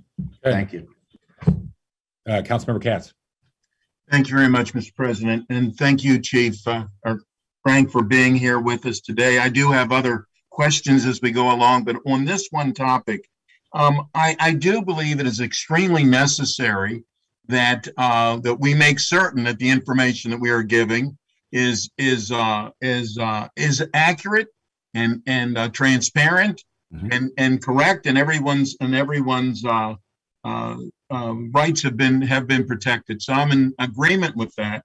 If someone requests these MPIA requests, is that public knowledge at that point? And are the answers that you are giving, is that, does each person have to ask individually to get that information for the answers that you're giving? Or is that published somewhere? So no, we answer the individuals that put in an MPIA request specifically. So it wouldn't be posted like on a website for an individual for a mass viewing. It would go directly to the individual that made the specific request. Okay, I thought that was the answer, but I wanted to double check on that. Thank you, Mr. President. Thank you, Chief. I think we're back to you. Okay, very good. So next up is State Bill 178 regarding search warrants, and the biggest issue at play here has been in the media a lot over the last 2 years regarding no-knock search warrants. Montgomery, prior to State Bill 178 going into effect, Montgomery County Police had a very robust and serious policy about no-knock search warrants. They were for the safety of not only the officers, but the occupants of a location and the neighbors of a location. State Bill 178 further refines those requirements. It talks about the putting in new processes, for example, conferring with the state's attorney's office on seeking approval for a no-knock search warrant. It talks about the hours of service for a no-knock search warrant being limited to, I want to say 8 a.m. to 7 p.m. unless there's an exigent circumstance that can be explained. Talks about now outside of the no-knock search warrant or search warrants in general, which I think is very important, is the use of readily identifiable officers that you see someone coming into your residence that's clearly a police officer. Use of further expansion of use of body-worn camera videos if it's consistent with policy. One of the big issues here with the search warrant for us in State Bill 178 is a 20-second wait time between knocking on the variety that are not no-knock, but a 20-second wait time between when you knock on the door and when you make entry into a location. It also talks about more restricted use of tools such as flashbangs. So this was implemented October 1st. We've issued we work with our Special Operations Division that very experienced, who they worked with their partners in special operations to find out best practices. So they have amended their practices, and we're ready to meet this 20-second wait time. And certainly the investigators on the other side with the requirements for doing a no-knock, they've been trained up. We've trained not only our supervisors and our executive staff, but we've trained our detectives in it. As I said before, SWAT has revised some of their methodology. We've worked with the state's attorney's office. The issue that confronts us on this implementation that remains to be seen is the increase in the officer safety issues, the safety of the individuals in a location, and the safety of neighbors. I can't stress enough that 20 seconds of time is a lot when you're talking about dealing with, certainly everyone's seen, unfortunately, the violent crimes that we've been confronted with in this county. We've seen a surge in gun violence, and our detectives, our SWAT team members, our officers are doing search warrants on suspects in those cases, houses, apartments, and so they're entering an unknown with people that we suspect to be armed. So it causes us great concern to make sure that we not only meet the obligations of State Bill 178, but also we protect all of those involved in this very serious case. We think we have good footing, but we will see as time progresses the additional challenges in officer safety that we face. Are there any questions on State Bill 178? Councilmember Katz? Councilmember Rwanda. Yeah, I have nothing on 178. As I say at the end, I do, but gotcha. Not at this moment. Thank you. Councilmember Rwanda. Yeah, just thank you. One quick question on this one. Obviously, there is our use of force bill that we passed last year addressed no-knock warrants in part, not the timing issue specifically, but limiting to drug cases that didn't involve guns, for example. Obviously, even though you're talking about the state bill today, the policy is still consistent with the county passed law as well, right? Because this is the state law, you have to obviously abide by that, but nothing prohibits us from going further, which is what we did prior to this law being passed. Correct. Okay, just wanted to confirm that. And as part of that reporting process, are there reporting processes connected to this part of the bill that were increased? So internally, we've made a more robust reporting internally for us. I apologize, I'm going over real quick. Reporting as far as service of a warrant, it's changed from 15 days to 10 days, at least to the judges involved. And as far as reporting elsewhere, I'm going to have to check on that and get back to you, sir. Okay, I appreciate it. But again, I do want to emphasize one of the things that we've done under Chief Jones' leadership over the last 2 years is really beefed up our internal record keeping on search warrants, because it is a very important issue. So we do have very, very good data to share. Yep. And I'll just use this as a reminder. We had talked about in the use of force policy of having a front-facing document for the public. Now that the state law is done on the use of no-knock warrants, just so that they're aware of what is and is not happening, that takes into account both the state and the county law. And so I just want to remind, if you could take that back, I think that'd be useful so people know what the expectations are. Very good. I'm taking a note real quick, sir. All right. Thank you. Thank you, Mr. President. Thank you. Chief? Okay. All right, so State Bill 600, death investigations, and this is really going to be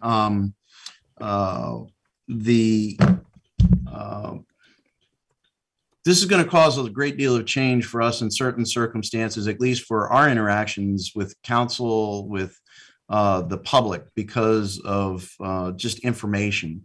And you see, I noted at the end here, communication is going to be a challenge, but let's go through it real quick. So State Bill 600 created an independent investigative unit under the Office of Attorney General, and they will be responsible with investigating any deaths of individuals involving police.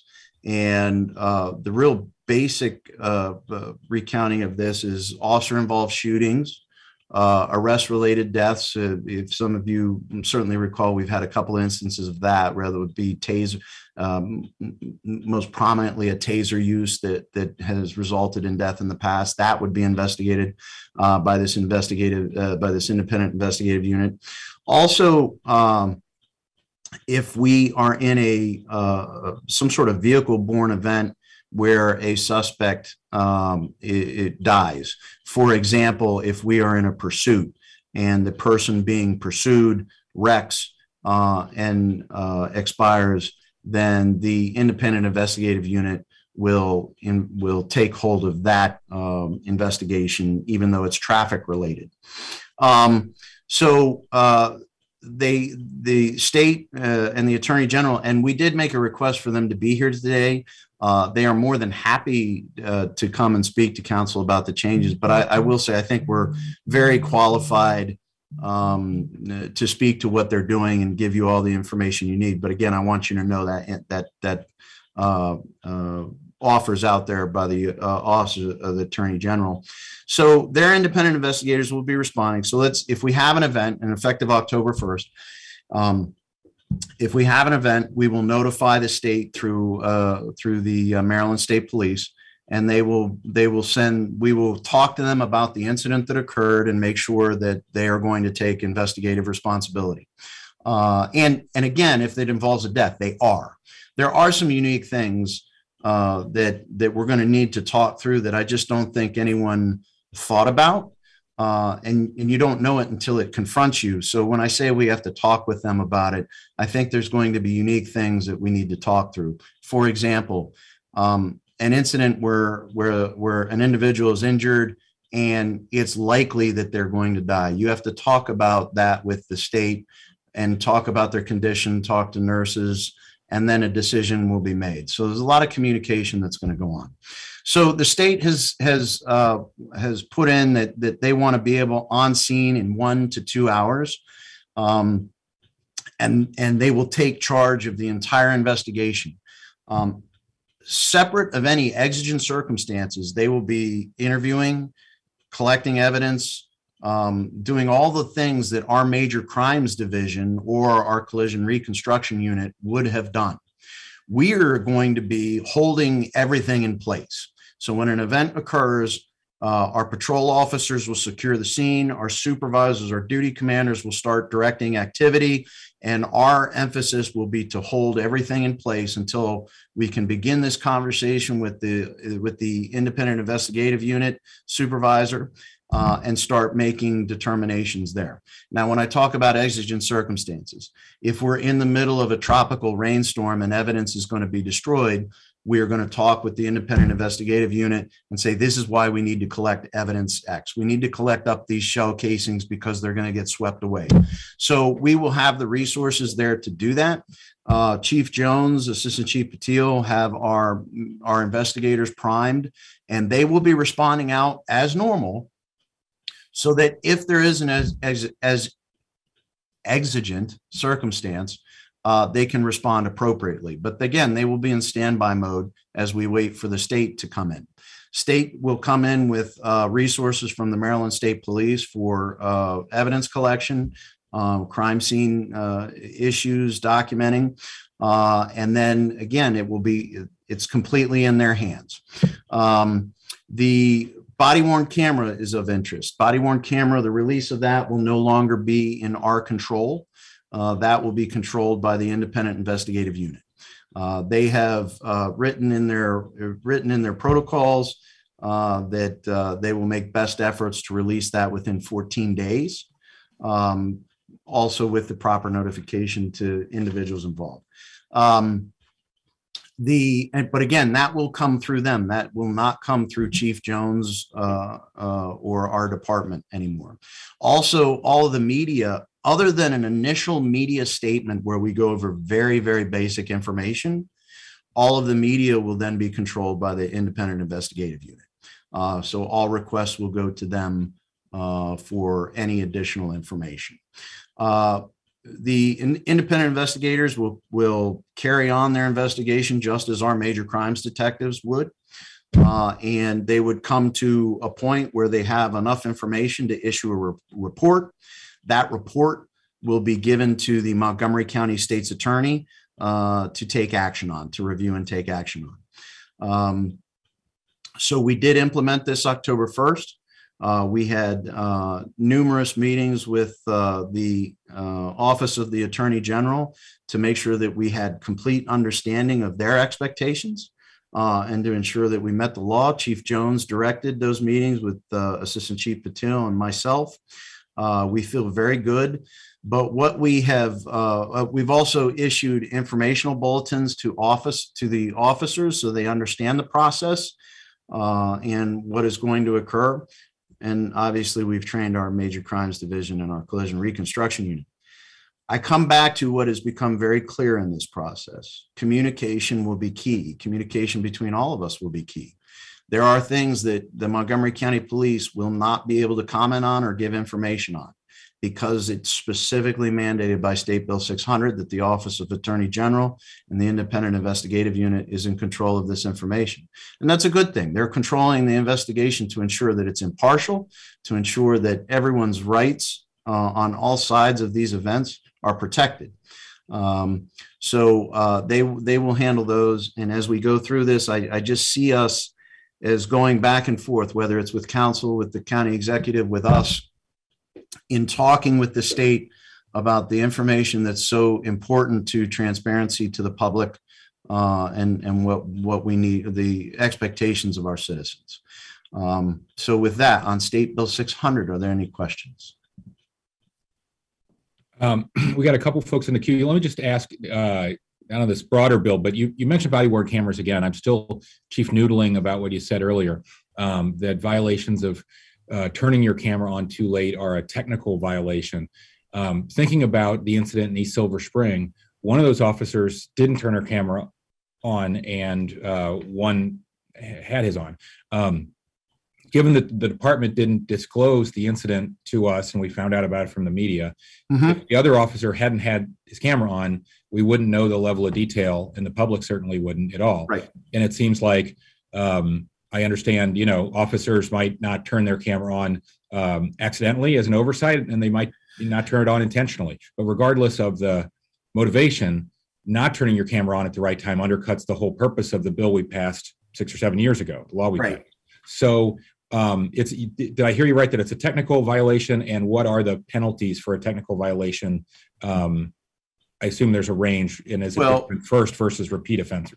So let me clean up my clumsy example. So a particular example could be a technical infraction. In the incident that you spoke about, that is not a technical infraction. It's dealing with the public.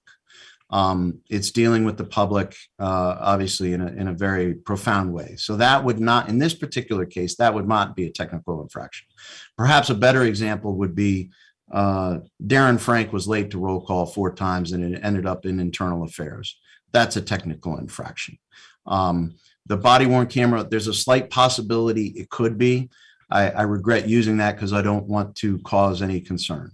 And for when you find that, going to your question of punishment or corrective action for not using the body-worn camera, if it's an intake, it could be counseling a first-time offense, like someone had a bad day, not on a call dealing with people, but in some other aspect. They didn't tag their video appropriately. They didn't download it in the appropriate amount of time. It could be a verbal counseling, or if they're a repeat offender, and again, it doesn't involve the public, then it could be a written reprimand, and it could go up from there in an escalating scale, depending on how many times, we believe in progressive punishment here. So Right. does that answer your question, sir? It does. It's very helpful. Thank you. So am I hearing you right that anytime an officer is dealing with the public and doesn't turn their camera on, it's not a technical infraction, it's a more serious one? Yeah, it's a more serious infraction. What are those- And what are when those we called? discover those, it's usually connected to something else, yes. What's your terminology for that? If it's not technical, it's You know what? We went with the legislation for that. That's a formal investigation. It's an IED investigation. We just stuck with technical. I don't believe we've given the other side of that a term. It's just information that we're going to have to release. But so anytime they don't turn their body worn camera on when interacting with the public, it triggers an ID investigation? No, when it amounts to a formal investigation, when it involves some other matter that's brought to our attention, although it could be implemented internally by a supervisor and it ends up in a formal investigation as well. Okay, now you just confused me again. So if I'm an officer interacting with the public and I intentionally or not don't turn on my body worn camera, it's not a technical infraction. It's depending on that, it could be an intake. It's a performance issue. I pull over Darren Frank on a traffic stop, just a unknown risk traffic stop. I issue a citation, and the supervisor finds that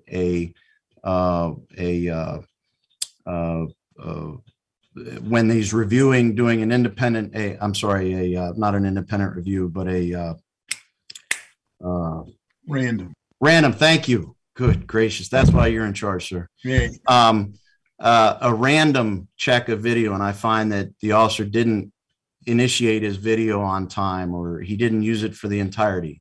That becomes an intake investigation that's handled at the district level and can result in counseling and so forth.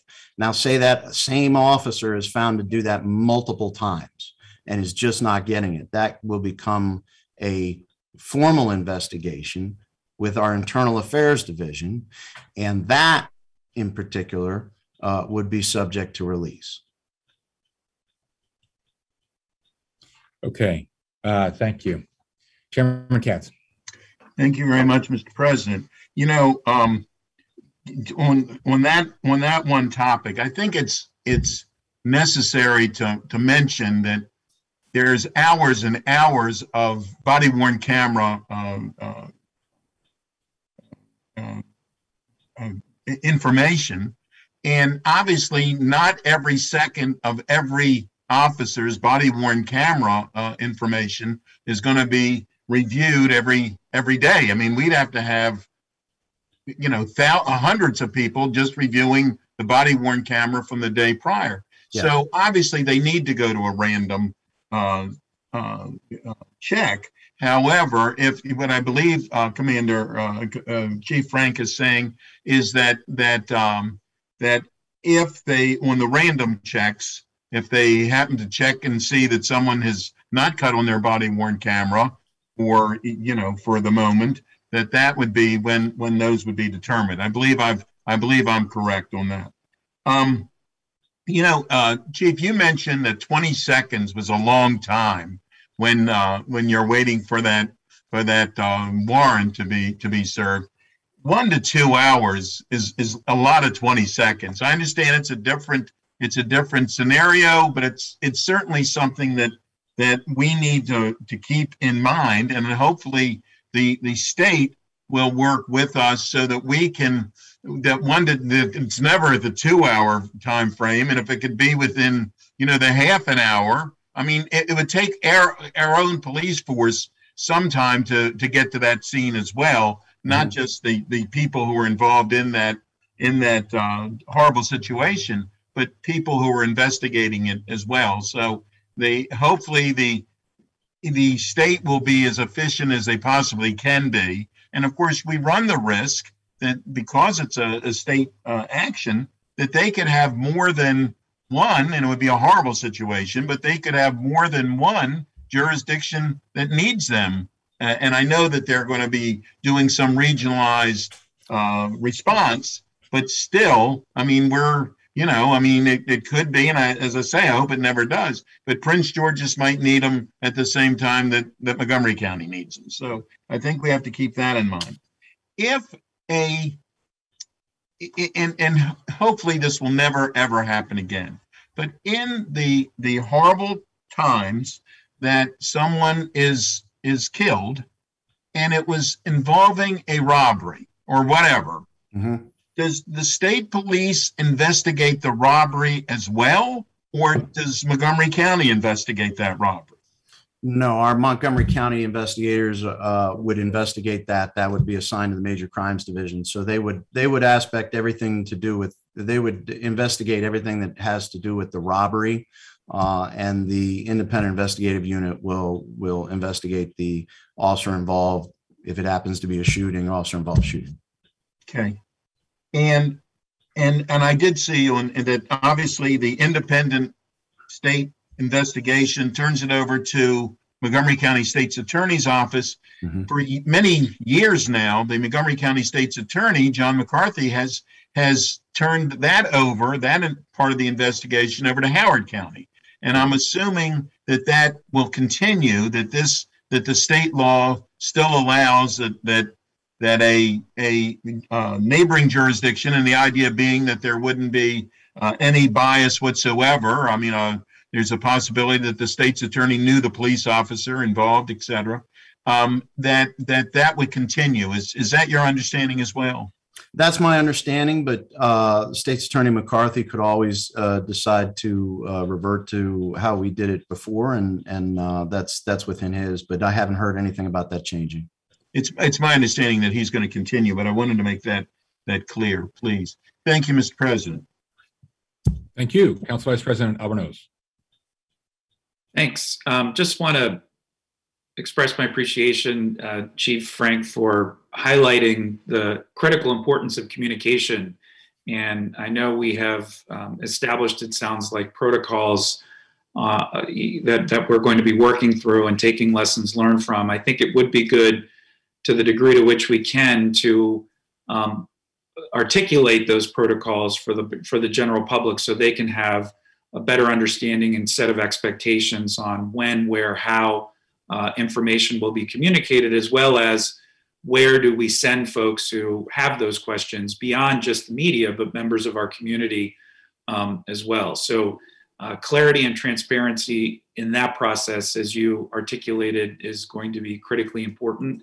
And I don't believe anybody from the Attorney General's office is here, but it would be good to get a follow-up or maybe a response to some formal questions on those protocols and who specifically within their offices are going to be assigned on the communication front, separate from the investigation, which is critically important. And we'll obviously, as we always try and do here, want to make sure that communication is culturally appropriate and that it is built in place to handle the unique needs of our culturally diverse population. So more points than questions there, but I would like to follow up directly with the Attorney General's office to get a better understanding of those protocols. And once we get them, make sure that we publicize them so that they're clear. And we will certainly pass that along to them and can help coordinate that. And again, I don't want to step into their world, but from our interactions with them, I'm sure they're happy to answer those things. I believe Assistant Frank, correct me if I'm wrong on this, but I believe they are hiring a separate public information person for the investigative unit as well, so that it will be obviously the Attorney General's office has a public information officer, but there will be a separate, unique position for these investigative units. There is. That has been advertised. Great. Back to you, Chief. Wow. Okay. So again, I'm very proud of the effort that has gone into implementing this. Again, it can't be understated that what we've done here in Montgomery County and what we've done in the state of Maryland, it's considered across the board as one of the most progressive reforms of police reform packages to be put in place across the country. And we're meeting our deadlines. On the call is Captain Ermy, Lieutenant Satinsky, and Captain Clark, who's running the police academy. Couldn't be with us, but they've done a terrific job, along with the Reimagining Public Safety Implementation Committee, and ensuring that we hit our deadlines and we get these important reforms in place. I do want to talk briefly about our challenges going into this year. We're already here. And one of the biggest ones I want to talk about is the Police Accountability Board, so this is mandated in House Bill 670. And it's very clear that this is going to be developed, and our hope is that this is going to be developed as a co-piece of work by the County Executive and County Counsel's Office, setting up this Police Accountability Board along with the Administrative Charging Committee. So beginning on July 1, 2022, at least for executives right now, this is delayed for union Lodge 35 represented officers, sworn officers. But for executives, we need to have this in place for the disciplinary process of our internal investigations, of our formal investigations. So right now, what would happen on a formal investigation is our detectives will do that investigation. We'll put it together in a binder, give that to the commander, and the commander will make findings, and then it'll go to the assistant chiefs if there are sustained charges, punishments. If everything's sustained and concurred, then there'll be punishments, and those punishments are based off previous punishments that we have records for within Montgomery County. House Bill 670 sets up a standardized system across the state. It sets up punishments in a schedule that is going to be created by MPSTC, and the determination of whether charges are sustained is going to be done by this Police Accountability Board and ultimately the Administrative Charging Committee. This is a group of individuals separate from the police department, although I do think there'll be a need for subject matter expertise from each agency. And when I say each agency, it's right now the law is written that this Police Accountability Board is set up by the county government, will handle all discipline matters for all municipalities and jurisdictions within there. So for example, Rockville and Gaithersburg their department would be subject to this Police Accountability Board. Now, that's not to say that there aren't changes at the state level and that there's further discussion on that. But certainly Montgomery County Police would be subject to this. So it's a major change. There's staffing that goes with this, full-time staffing. There's appointments that need to be made. There's county law that needs to be written. And one thing that became very evident to Dr. Stoddard and myself as we were doing our last reimagining meeting is that we have a very short timeline for this. Really, we're talking in the next 3 to 4 months having legislation drafted, along with finding funding for it to stand up this Police Accountability Board. So while I'm glad that July 1 offers an opportunity to do a rollout with executives on our department and ensure that we get things right. But there's a potential the potential is there to get it right and get all the bugs worked out before all department investigative matters come under the purview of this board. So that's the big one right there. And we're working towards establishing the work group that'll do that. But I wanted to put it on in your awareness so that you know these things are coming and they're very important that matters. And we're looking forward to this work together in coming up with this. The other things that are coming online, there are, and to go with that, the LEOBR going sunsetting, but again, that's July 1, 2023, unless there's some other substantial change. MPSTC is growing. That really is not in our bailiwick. There's some information on traffic stops. I don't know if anyone can see and this is actually one of the things that the chief directed that we get forward on. There's actually a couple things, and it's a simple thing, right? So the search warrant legislation that is now implemented requires that officers be identified by last name and ID number on a search warrant, but on a search warrant only. In July of 2022, and actually July of 2023, because of the CBA, there's some rules about traffic stops, specifically having your last name and ID number readily displayed. So Chief Jones directed us to change our name tags, and it's a simple little thing, but you should be seeing it. Our name tags now include our ID number. And I will say, I spoke with President Holland about this, and as our collaboration continues with Lodge 35, and he readily agreed, yeah, let's make that, let's get that change into effect sooner rather than later. So we'll have some changes there that we will work on internally about how we do our traffic stops, and that's actually part of there's some part of information in the audit ELE 4A about changing some things with our traffic stop training.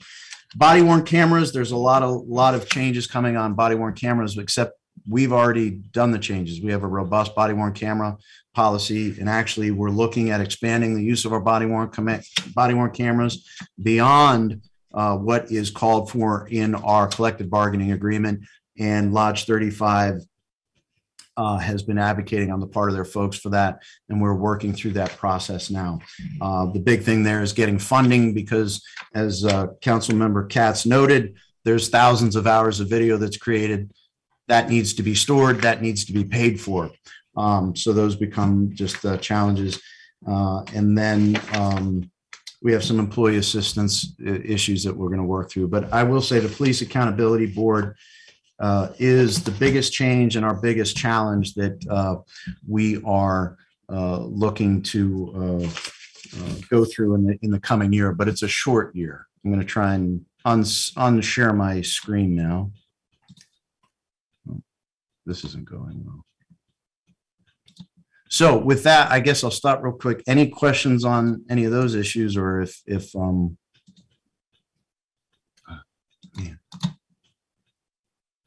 There it goes. Any questions on anything I've covered? Cameron, are you good? I see hands raised. I guess I'll start. Actually, while we're pausing, can I it's a little bit for the next briefing as well, but I understand, and we passed, it was, I don't know, 6 weeks ago, we passed the requirement to that all unvaccinated county employees would get tested weekly and have to show a negative test. But my understanding is we're not testing many or all of our police officers that are unvaccinated. Can you comment on the status of that? We're working with with OLR and working with Lodge 35 and McGeo, because we also have McGeo. We're working through with the unions on finalizing those protocols, and that's just a process we're having to go through. I don't know if Dr. Stoddard wants to say why does it take so long? I mean, we passed this. I think that, the public believes this is happening. I was very surprised to hear it's not happening. And obviously some employees are working from home or not in contact with the public, but our officers are out there every day. I think, they were, as well as many McGeo employees out on the front lines. Why does working out those details take so long? Because, Council President Tucker, so many of the people who are doing the testing before are actually school health nurses who are now back in the classroom or back in the schools. And so we're having to retrain and identify other staff, which frankly are just coming from we're having to pull them. Many activities that were canceled last year, libraries, rec centers, et cetera, are obviously open and operating. And so we're having to retrain and redevelop a process for getting those test kits out. We had hoped to have rapid tests in place so that obviously we wouldn't have the logistics burden of getting PCR tests collected, run to the lab, tested, and results reported back that way.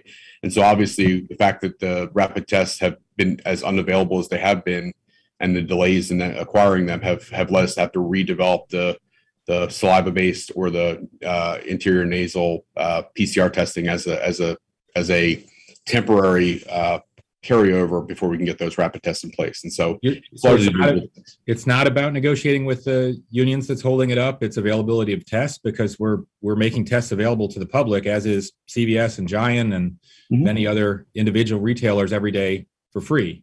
Why not put all our firefighters and police in a fire truck and run them over to Dennis Avenue? You certainly could do that, but obviously that would be a significant time reduction out of their hours of service, right? So obviously we're trying to do it at the station level so that we can not necessarily at every station, but at key points where they're at through the day, so they can not have to divert resources over to Dennis Avenue. And, we have, I think, 3 locations where we're doing testing regularly that are not necessarily always convenient, number one. Number two, recognizing that we have multiple shifts that work within law enforcement and fire rescue as well. So the nighttime shift wouldn't have an opportunity to go to Dennis Avenue, because Dennis Avenue wouldn't be operating at that point in time. So there's just details to work through in terms of the testing. Candidly, the issues around the unions agreeing to it have been far less complicated than finding what the right test model and getting it stood up are. Again, if we had rapid tests readily available, we would have been doing testing weeks ago. I think it's largely the fact that it has to be a saliva-based test or a nasal swab collection that is the problem, because some of those just require more personnel support to set up, as well as logistics to operate. Okay, I would just think the risk of having unvaccinated employees out there dealing with the public far offsets, and you could probably, the unions aren't opposing this, and my understanding is they're not, you could have them do it on their own time. I thought unvaccinated employees, it's not much to ask them to get tested on their own time, but telling them to run themselves over to Dennis Avenue or Silver Spring or any of the other locations, or there are other jurisdictions, and I won't name them because I'm not sure they publicly said this, but they attempted to do the same thing, and now they're on the hook for hundreds of hours of overtime because they had an arbitration ruling against them saying that you can't ask them to do it outside of work time. So it was this seems like a very solvable problem a month after we or more after we passed the resolution.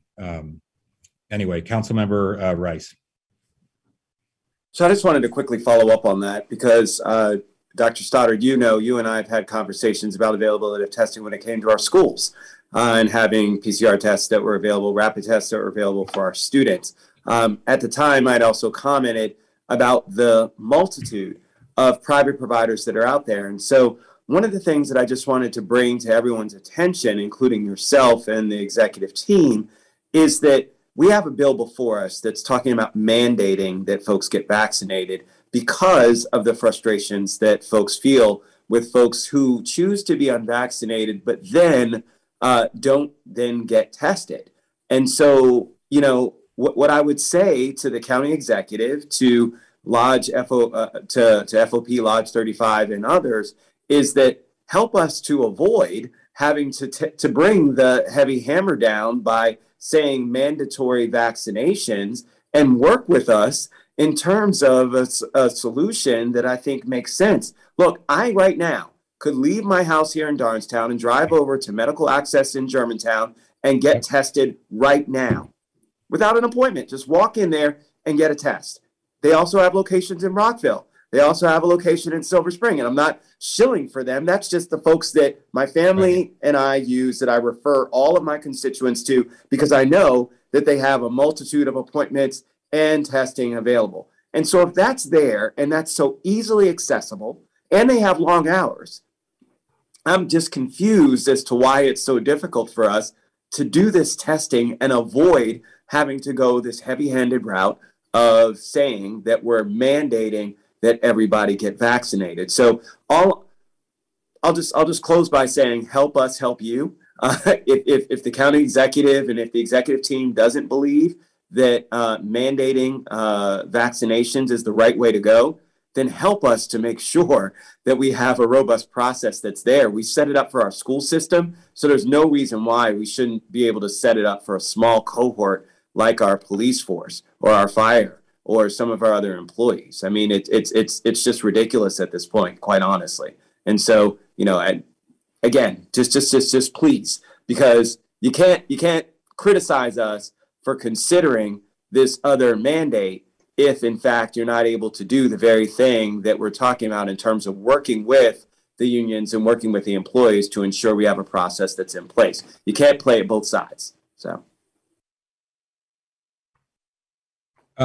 Yeah, I just realized it's 2.5 months ago that we passed the resolution. And Dr. Sauter, did you all submit the implementation plan that you were required to submit by August 20th?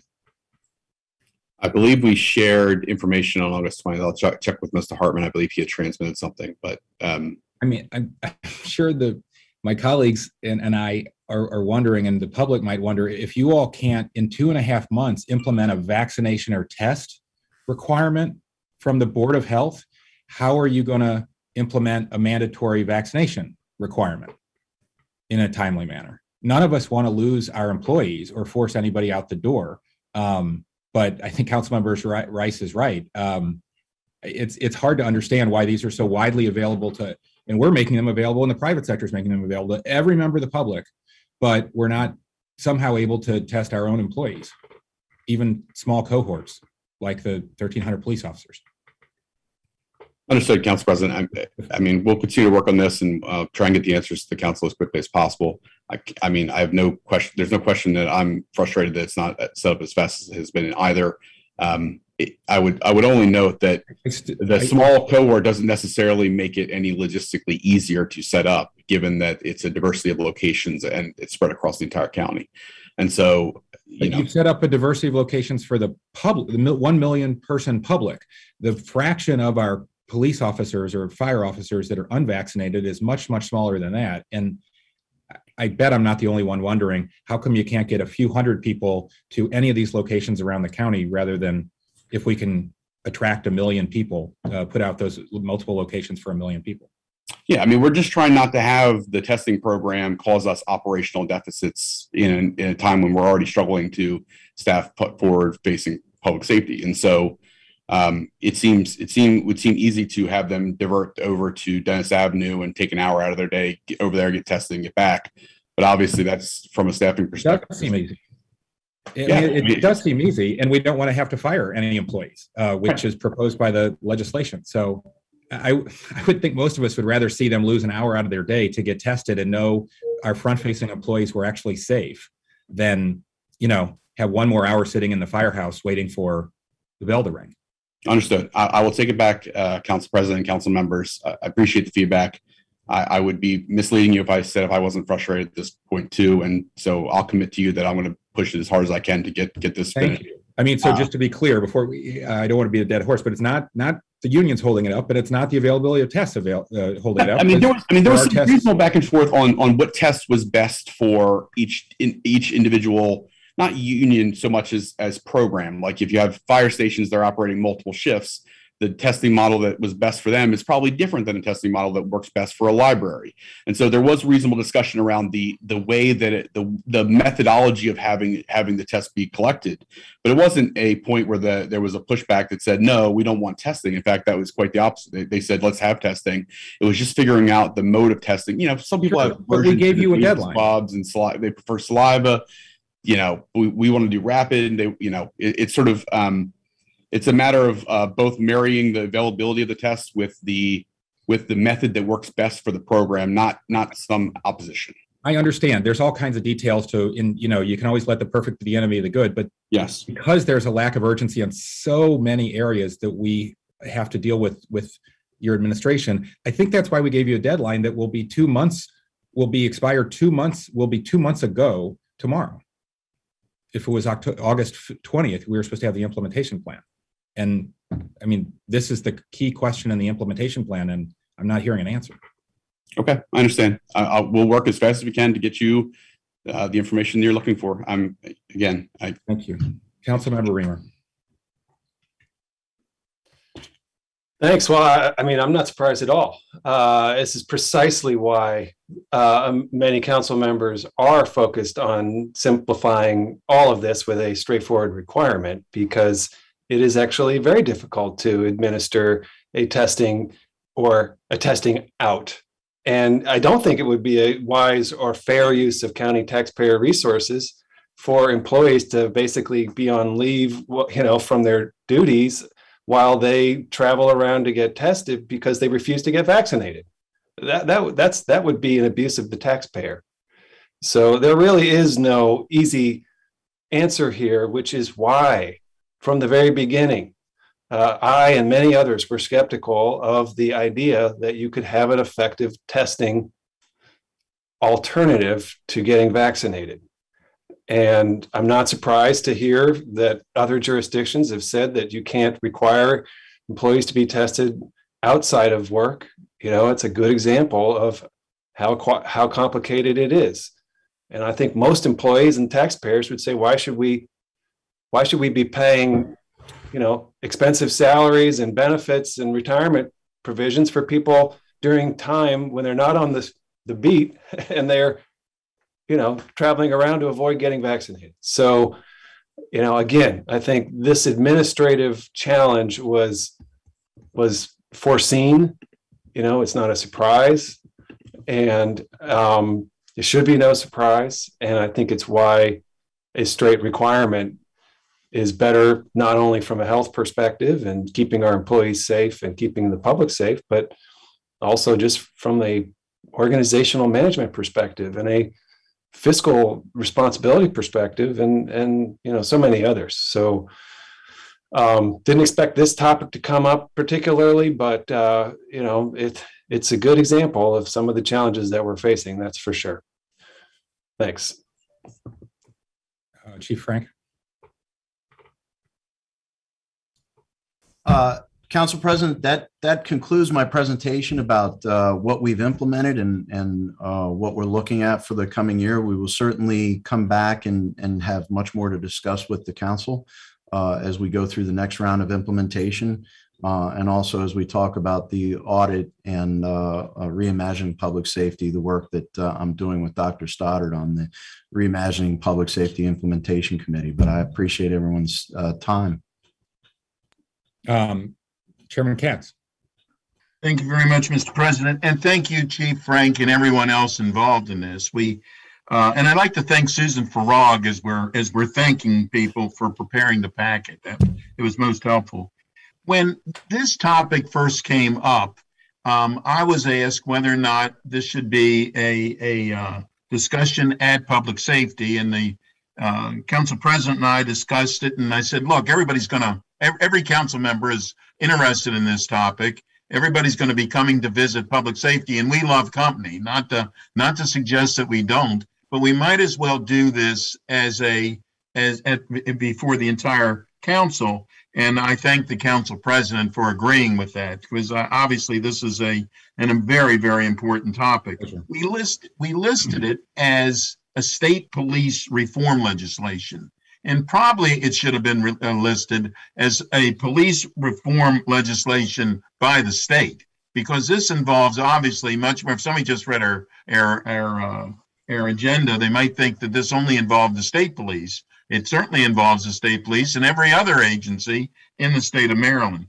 Montgomery County has proudly been a leader on much of this legislation prior, not all, but much. I mean, we were certainly front runners for body-worn camera, people having to wear body-worn cameras, et cetera, et cetera. And so I think that that's something that we should also mention. The Police Accountability Board, I agree that we need to start that sooner rather than later. We are in a bureaucracy. We have to advertise for people who might be interested in being on it.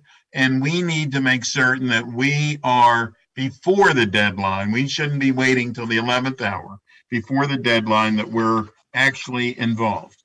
And we need to make certain that every part of this is funded properly. We do not want anyone to fail because they didn't have the proper resources to do what is necessary to do and what they are required to do. So I think we have to keep that in mind. And I also think we need to make certain that we thank our first responders. These discussions that we've had, and we're for police officers, firefighters, but nothing is perfect, and don't mean to give that impression, but these discussions are for the people that didn't do their job properly. There are hundreds of people every day that do their job properly, and we need to make certain that they're thanked and appreciated for what they do. If there's a mistake, If there's worse than a mistake, then we need to make certain that it's corrected. But we also need to not allow people to think that everybody is doing something that's not proper. That is not fair, and that is not correct. And we also need to make certain that all the information that we give, and speed is important. We want the information, everybody wants the information yesterday, and we all do. And I'm guilty of that as well as anybody else. But the information that we are giving needs to be truthful, it needs to be accurate, it needs to be transparent, and it needs to be obviously correct. So as much as I'd like the information right when we request it, we need to make certain that the information that we're receiving back is the correct information. And I also want to make, as a last statement, I want to thank the state for doing what they did. I know that Senator Smith, I've seen him at various events. I know that he was not always applauded from any direction on what the state was doing, but the state did the right thing, and they've done it in a very, it was a very tough thing that they ended up doing, but they did the right thing, and so they need to be appreciated as well for getting us where we are. And with that, I will turn it back over to you, Council President. Thank you, Chairman. Susan, how does somebody apply to be a member of the Police Accountability Board? That hasn't been determined yet, as far as I know. So I think that's something that Chief Frank was alluding to, that they had wanted it to be a collaborative effort between the executive and the council. Right, he did mention that. Okay, yeah. Thank you. Council Member Jawando. Thank you, Mr. President. And I'm glad I went after Chairman Katz, and I feel like he's allowed me to be an adjunct member of the Public Safety Committee over the last couple of years, which I appreciate. And I wanted to thank specifically Captain Ermey and give you a shout out. You know, one of the examples of the many things that you all as public safety have had to do over the last several years is investigate threats into council members. And Captain Ermey, I had a horrible threat against my son. He investigated it, tracked it down, took him a while. And I just want to give an example that we are very appreciative of the work that you all are doing. And I wanted to say that in public. So thank you, sir. The other thing I want to do is thank my colleagues. You know, it's funny, January 15th, 2019, we introduced the LEAD Act. I introduced the LEAD Act and we passed it 9-0, calling for independent investigations. And here we are looking at statewide independent investigations. We passed a use of force policy that raised the standard from reasonable to necessary in a case of in death when deadly force is used. That is the state standard. I want to thank Senator Smith, Delegate Wilkins, Delegate Moon, our whole delegation that worked on these bills, Speaker Jones, obviously. But I want to thank what we did in the county and our police department as well, because we set a standard, as we often do, as the largest jurisdiction that helped the state legislation move forward. And I think we've been a model. Body cameras were mentioned as another early adoption. And I just want to thank the work that my colleagues did and that we did together to set that standard and to help move the work forward and make it easier. I did have one just question and comment for Chief Franke and team. I think it's critically important that the police accountability process, you know, if you look at separation of powers, the council is the legislative body. We should be writing the legislation. Obviously, we have to work with you all. And I think it has to be hand in glove. That bill is complicated. There's a lot of things that need to be figured out. And so the people who are identified on our staff, both individually and council staff, Ms. Farag and others, our attorneys, I think I would suggest we set up a process that maybe is already happening, but I'm not aware of, but I'd like my office to be involved, and I'm sure colleagues will want to be involved in how that is going to happen, and then how the public's going to give input into that process. And we just want to make it we have to move quickly, but we want to make sure that it's, we're working with you hand in glove, and there's a process for that, and there can be meaningful input all the way. The worst thing that could happen is you all present us with a bill in 3 months, right? You know, so and I know you're not suggesting that, but I just want to say that I think we all stand ready to do that and would ask that we work forward in that way. Council member, I'll assure you, one of the conversations we had internally here with my work group is that this is definitely, and it says right here in the first line, the governing body of each county must establish a PAB. So we're looking forward to the collaboration and looking forward to seeing what the governing body comes up with. And I will say, timeline-wise, we have another meeting in about a week and a half, and we're expecting some follow-up information from the state on this particular legislation in that meeting that will help guide what is occurring across the state and give us some more insight into what the legislature was thinking and some other things that are going on. So I think we're well on our way, but they're going back to Councilmember Katz, we have a very short window. Absolutely. Thank you very much. Thank you, Mr. President. Thank you. Councilmember Rice.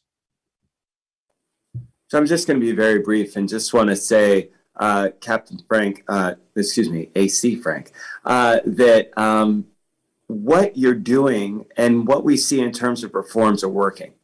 And I saw it firsthand. This past Friday, I was at the Seneca Valley Northwest High School football game in which we had a number of incidents. Some of those incidents were reported in the media and kind of blown out of proportion. But what I will tell you is this, is that what I saw between the couple of fights that were there is officers that let school security lead and interact with the clients while still ensuring the safety of all of the individuals involved. And it was very interesting because it was not a show for me. Some of the officers didn't even know I was there, who were the initial ones who responded to the first fight. And what I saw was very different from what I would have normally seen in terms of how the situation was handled and how officers interacted with the students and the general crowd and managed crowd control. It led with safety. It led with ensuring that the utmost care was given to understanding that these are still children and how best to ensure the safety of the crowd, the safety of the individuals who were still involved in the altercation. It was just done right. And I left there saying that it was an unfortunate incident that I saw, but it was one that showcased how when we have these reforms in place, things actually work for the betterment of our community as a whole. And so I just think it's important for the public to hear, as Councilmember Jawando says, the millions that are always watching at home to hear that some of this stuff works and it actually gets us to exactly where we want to be. A police force that's designed to protect and serve our community, to keep us all safe, and to make sure that everybody's rights are still protected and valued. And those are incredible things that we tout ourselves as one of the best police forces in this nation, but certainly one in which I know with these reforms and state reforms that we have, as well as you heard from Councilmember Jawando, local reforms that we've put in place, certainly cement ourselves as one of those. There is no question. And again, I saw it firsthand. So I just want to say thank you to you, to all of the police leadership, to all of the men and women who continue to put themselves on the line, who are out there in the way of danger, but who are also making sure that our folks remain safe and our folks remain respected and protected and served. So thank you. Thank you, Council Member.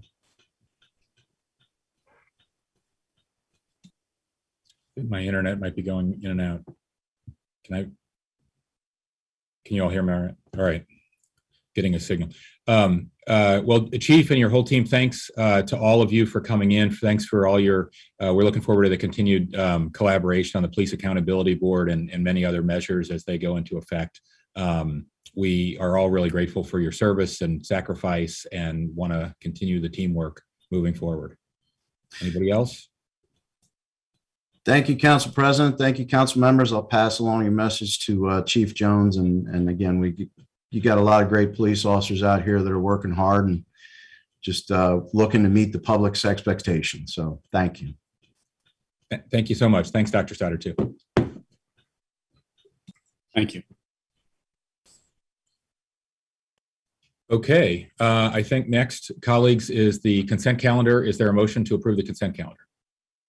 So moved. And thanks, Ms. Farag.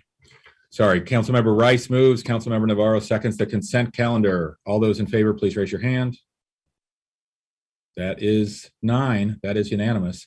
Now I believe we can take our recess till 1:30 p.m. We'll be having a virtual lunch, of course, with the Maryland Association of Counties at noon. Thank you all so much.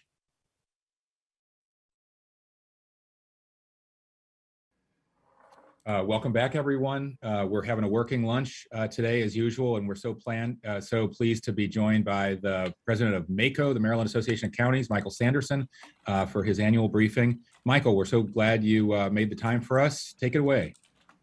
Well, thank you very much, Mr. President. I'll start by offering regrets on behalf of the elected president of the Maryland Association of Counties.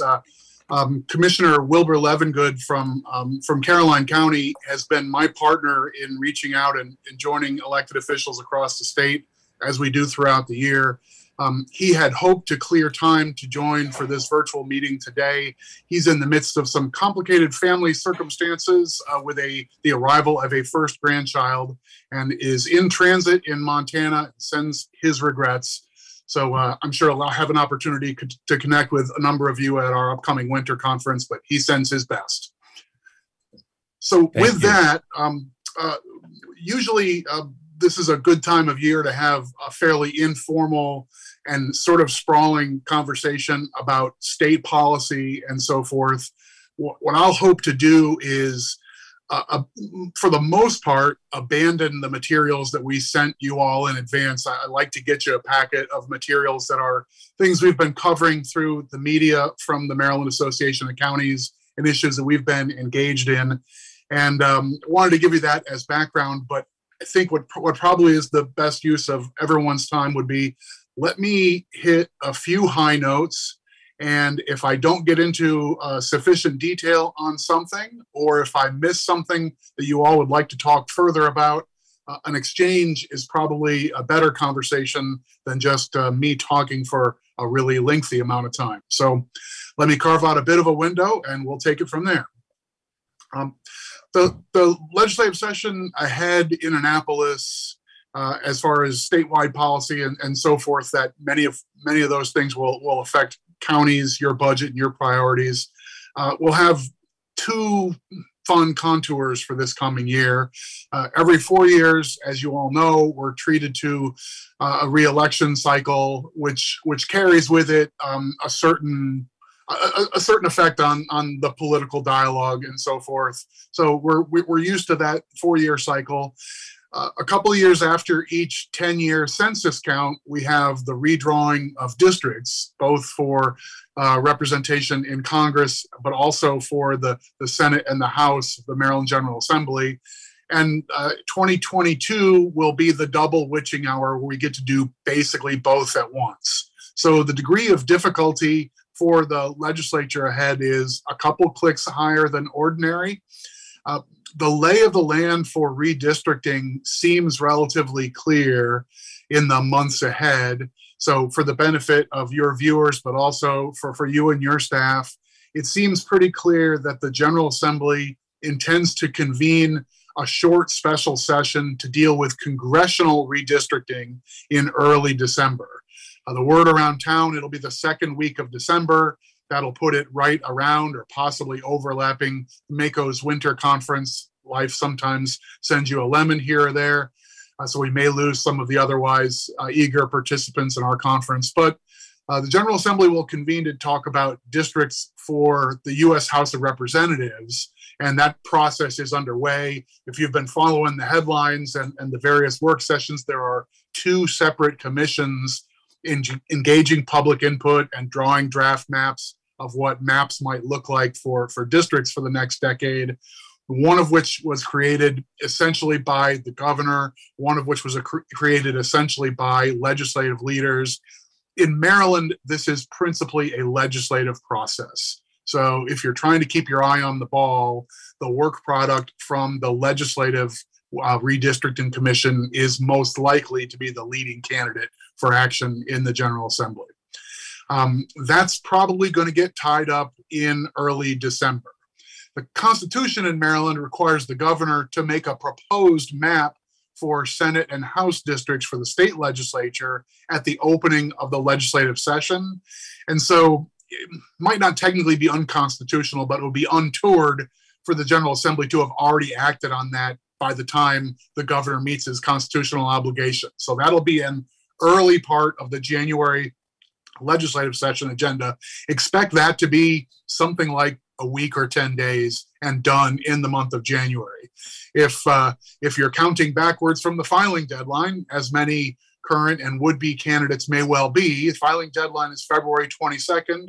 If the General Assembly finalizes a set of maps for House and delegate seats by January 20th or 25th or thereabouts, you're talking about roughly a 1-month period, which is cutting it close, but gives everybody at least an opportunity to see the maps and know how that might set up. So that'll add a little extra political repercussions in the legislative session ahead. Pretty often when I have the opportunity to join you all, we talk about fiscal issues as the big umbrella, particularly if the setting in Annapolis is such where the state budget is in some degree of stress or crisis, and we're wary of budget cuts or cost shifts that might harm your local services and your local priorities.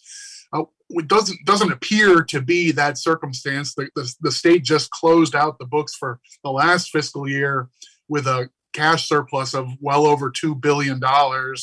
We've already seen some salvos being sent into the media sphere about how the state might spend some of its momentary largesse and whether that would look like rebates to taxpayers or launching new programs or doing some capital projects or other sorts of things. I think that's more likely to be the flavor of the fiscal debate for the most part for the year ahead. I hope we're not in a fending off $100 million budget cut or eating more costs of teacher pensions or other things like that that happen in lean and difficult times at the state. So I hope we get a year off from those sort of debates and we can instead talk about our mutual priorities. As I mentioned that, obviously the state is still in the midst of and hopefully on its way out of this pandemic, both a health and economic crisis. And I think policy and spending related to that will continue to be front burner. An issue of the moment, receiving and I think deserving quite a lot of attention, is our collective effort to keep people from being unfairly evicted if their economic circumstances for their rental property is a function of the pandemic we're part of. Montgomery County, along with your municipalities, along with other jurisdictions and the state, all have resources to be helpful, and that is proving to be imperfect but effective as a means to keep us from having a sort of a tsunami of pent-up eviction proceedings. We're not at zero, but we're also not underwater in the way that some other jurisdictions across the country have found themselves. So I'm hopeful that that'll remain on a positive course. We have gotten some good, productive concessions from the federal government leadership. The U.S. Department of Treasury did some restatements of its guidance deliberately based on feedback they got specifically from Maryland program heads, including some from Montgomery County. I think that's been helpful to clear some of what might have been red tape getting in the way of getting assistance out to people and families who need it. So I'm optimistic on that front. Is it possible that Maryland reinstates an actual moratorium or the equivalent on evictions? It's possible. I hope that will prove to be unnecessary and that the aid programs will address this problem satisfactorily. But I think we'll still see nibbling around the edges on local initiatives on how to target ARPA funds and the various federal funds. It would be a welcome turn of events if the federal government actually delivers on an infrastructure bill that, as we know, is kind of gummed up in the perpetually complicated process in the U.S. Congress. In the event that shakes free, we could be talking about dusting off a variety of very much needed infrastructure projects across our state, both at the state and local level, and make some great ground on that front, some pent-up demand on that front as well. I'll tick off just a couple other topics that have been hot and good conversation topics in other jurisdictions as conversation starters, if nothing else. The Maryland's commitment to rolling out and extending broadband access is at an all-time high. as a function of providing educational opportunities, also economic development and promoting equity. You accomplish all of those by getting more people connected to high-speed access. The anecdotes of kids trying to get their homework done at a parking lot at a fast food restaurant have resonated in ways that nothing else has ever done before. The iron's hot. The feds have shown up with funds. It's an opportunity to get an even higher share of Marylanders connected. We've been successful in broadening the focus on that issue. It's not merely tiny, underserved, rural, communities that are missing out. There are pockets in every jurisdiction, including Montgomery, that are not sufficiently served by the private market at the moment. We can connect a lot of dots in the year or years ahead.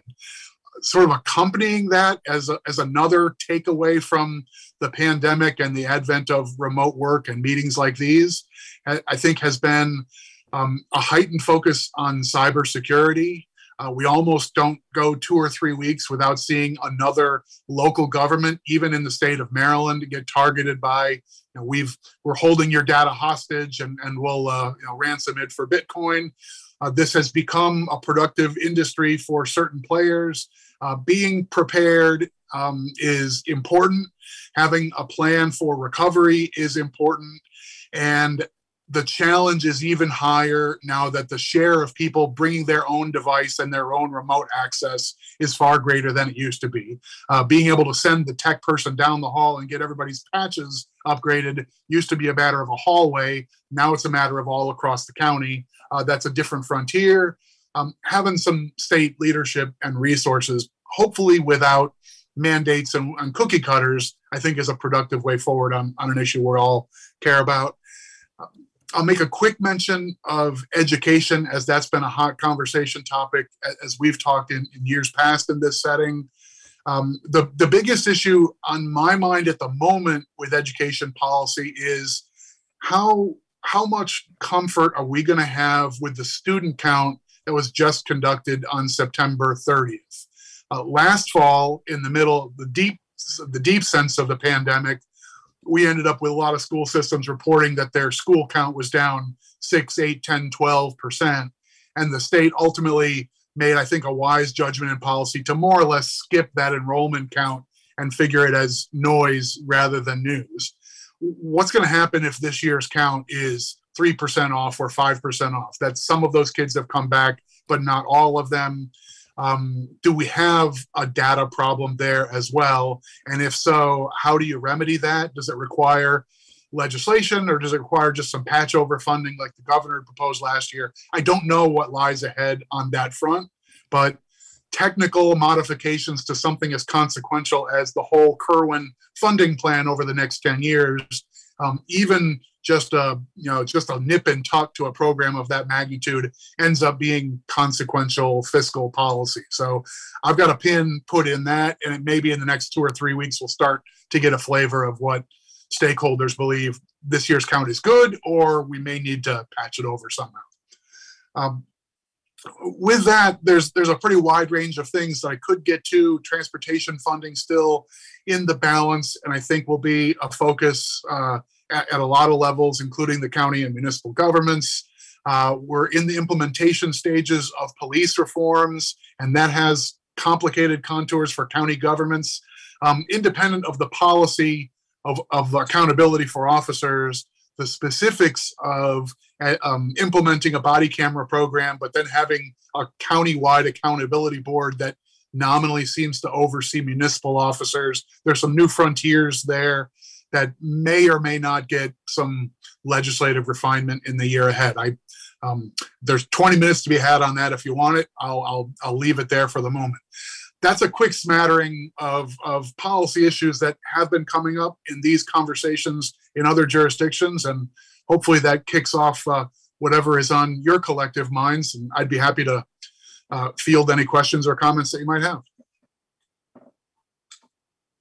Thank you so much. You mentioned ARPA funds, and you're reminding me, have you seen counties using ARPA funds in creative ways that Montgomery County is not yet or might want to consider? I think we're seeing the many shoes starting to drop there. And I will tell you, we did a full day symposium on ARPA plans and so forth, where we had, I think we ended up with 17 counties physically present. We had a presentation by the nonprofit community, and I came away really impressed with their potential to be a force multiplier on a lot of local initiatives. So it may well be that some of the most exciting innovations that come with using ARPA funds may turn into not just launching a new county guided program inside the structure of the county government, but finding deliverers of the services who may be outside government and creating a two or multi-way partnership with nonprofit players. I think we're going to see a lot of that in the weeks and months ahead. I don't have chapter and verse to recite to you all today, but that's the sort of thing that we'll be doing a lot of coverage of, and in the writing we do on the Conduit Street blog that I think reaches you all on a Friday wrap up around noontime every Friday. I love the Conduit Street blog and learn a lot from it. Sometimes I don't learn from our own government PIOs, including things that are happening in Montgomery County. Colleagues?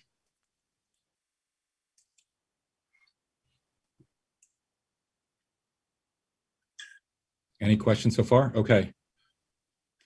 Well, if that rounds things out on policy, I'll just make a really quick plug. We are putting together plans for an in-person conference in December in Cambridge. I can't hear. Is it just me? So December 8th through 10th in Cambridge down Dorchester County.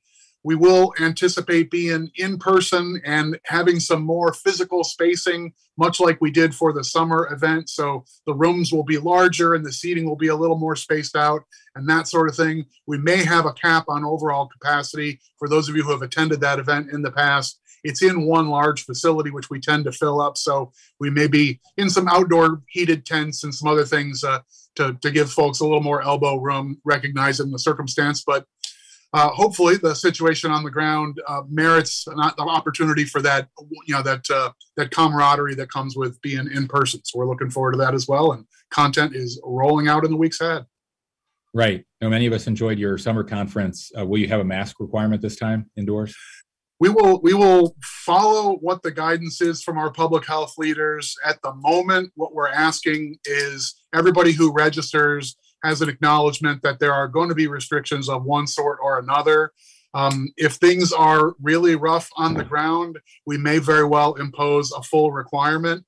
I can't envision a circumstance where we don't alert people as they come to the facility that we ask people to wear a mask and ask people to engage in distancing. So that'll be a strong recommendation from us, and I think that's the floor. Great. Okay, thank you. Council Vice President Albornoz. Thank you, Mr. President, and welcome, Michael. It's good to see you. I plan on coming in December. I will be wearing a mask, and I hope everyone will as well. But appreciate your continued leadership and I enjoyed attending part of the summer conference this year, which you guys did, as always, a great job of. So I'm sure you're feeling this. We certainly are. There's tension sort of across the board in a variety of different areas. And I think this intersection between the work of boards of education, councils, municipalities, the state has never been more important, and the coordination of those efforts. The best part of MACo for me is always the coordination and the discussion with our colleagues from other jurisdictions. But quite frankly, it's also a chance for us to catch a breath among colleagues from other forms of government. And so I do think it would be beneficial to all of us for us to be more intentional about inviting and trying to actively encourage members of our Board of Education, create more time and space for members of the delegation to interact with us as well. And so if there's an opportunity to create time and space to really ensure that there's a cross-section of elected officials at various levels of government, I think that would be helpful. And moving forward, having sessions that are intentional in bringing us together to have some tough conversations and an important dialogue would also be very productive. And And I always respect very much the panel presentations that are done during the conference. And I believe you guys make the opportunity to submit questions in advance available. I think it would be even more important for us to be able to do that to maximize our time together even more effectively. So an opportunity to submit advanced questions, particularly of panels, because there's sometimes awkward silence when people are busy and they're often multitasking. I know I certainly am, but that would be another way of getting productive conversations going and making the dialogue even more efficient than it already is.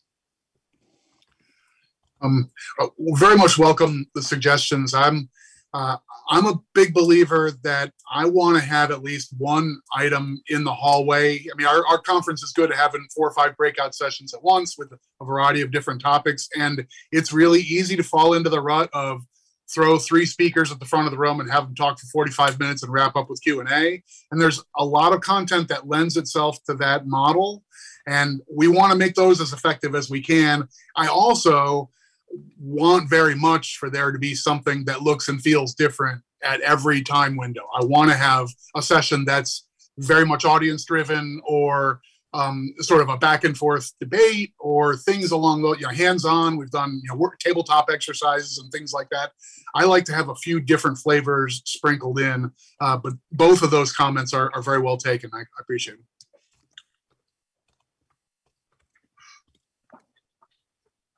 Okay, anyone else? Michael, did you get through your whole presentation? I think I've go ahead. If you have more questions, that's great. I've covered everything that I felt like I wanted to, but open anything else you got. Councilmember Katz, were you trying to get in? No, but I did want to welcome Michael as well. It's always good seeing him. Are you actually in Annapolis as we speak, so you had less travel time? Is that what we have? I'll do you one better. I'm actually in my home office today. So I've been working very hard on the background for my one day being graded by the room rater if I ever attain that kind of level. But nonetheless, working from home. So I missed the opportunity to have a candid lunch in person and chit chat over snacks. That's always great. And we'll look forward to getting back as circumstances afford, but happy to dial in today. Well, thank you. And thank you for all that you do. You do a marvelous job. You truly do. Thank you. Thank you very much. Thank you, Mr. President. Thank you. All right, Michael, you may have covered everything for us. We really appreciate your time and your continued partnership, and look forward to hopefully we'll see you in December. Very good. Thank you all. And we'll give you a 9 on the room rater, Michael. Okay. 9.5. I'll take that. All right. Thanks, everybody. We can now adjourn until 1:30 for public hearings. Thank you.